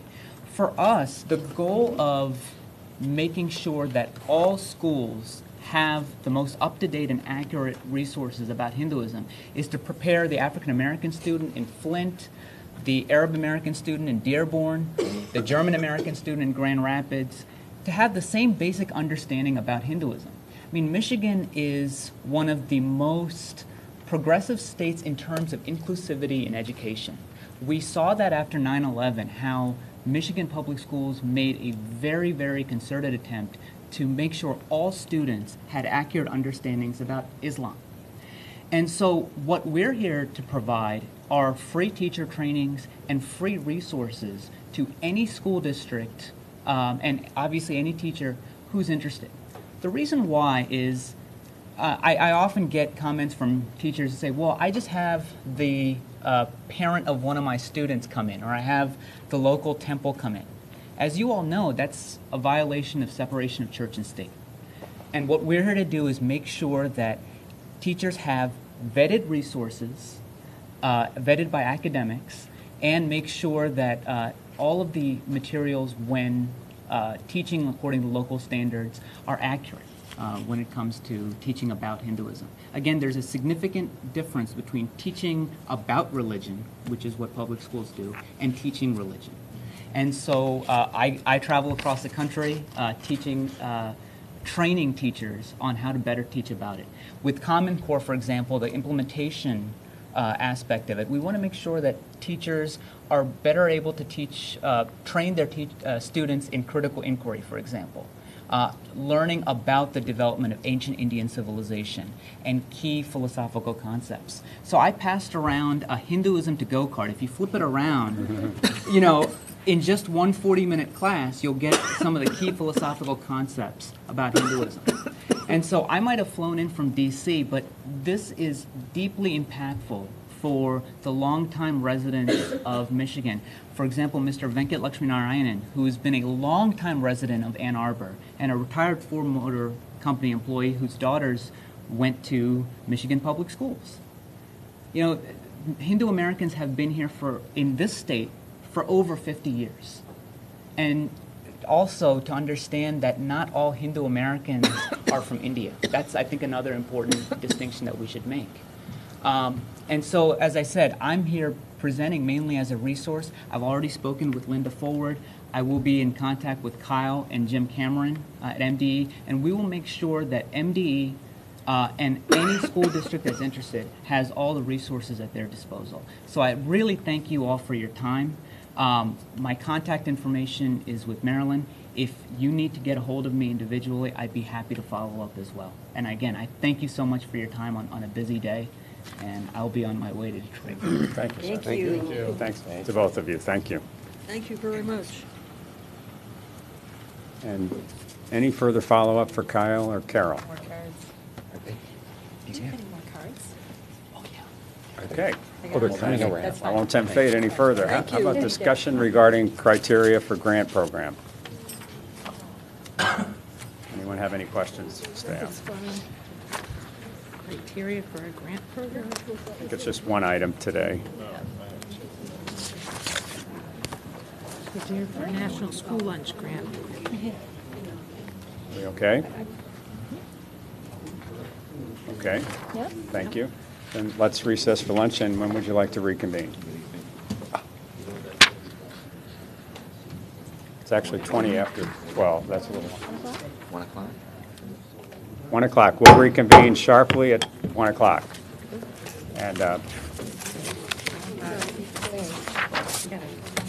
what? I don't know.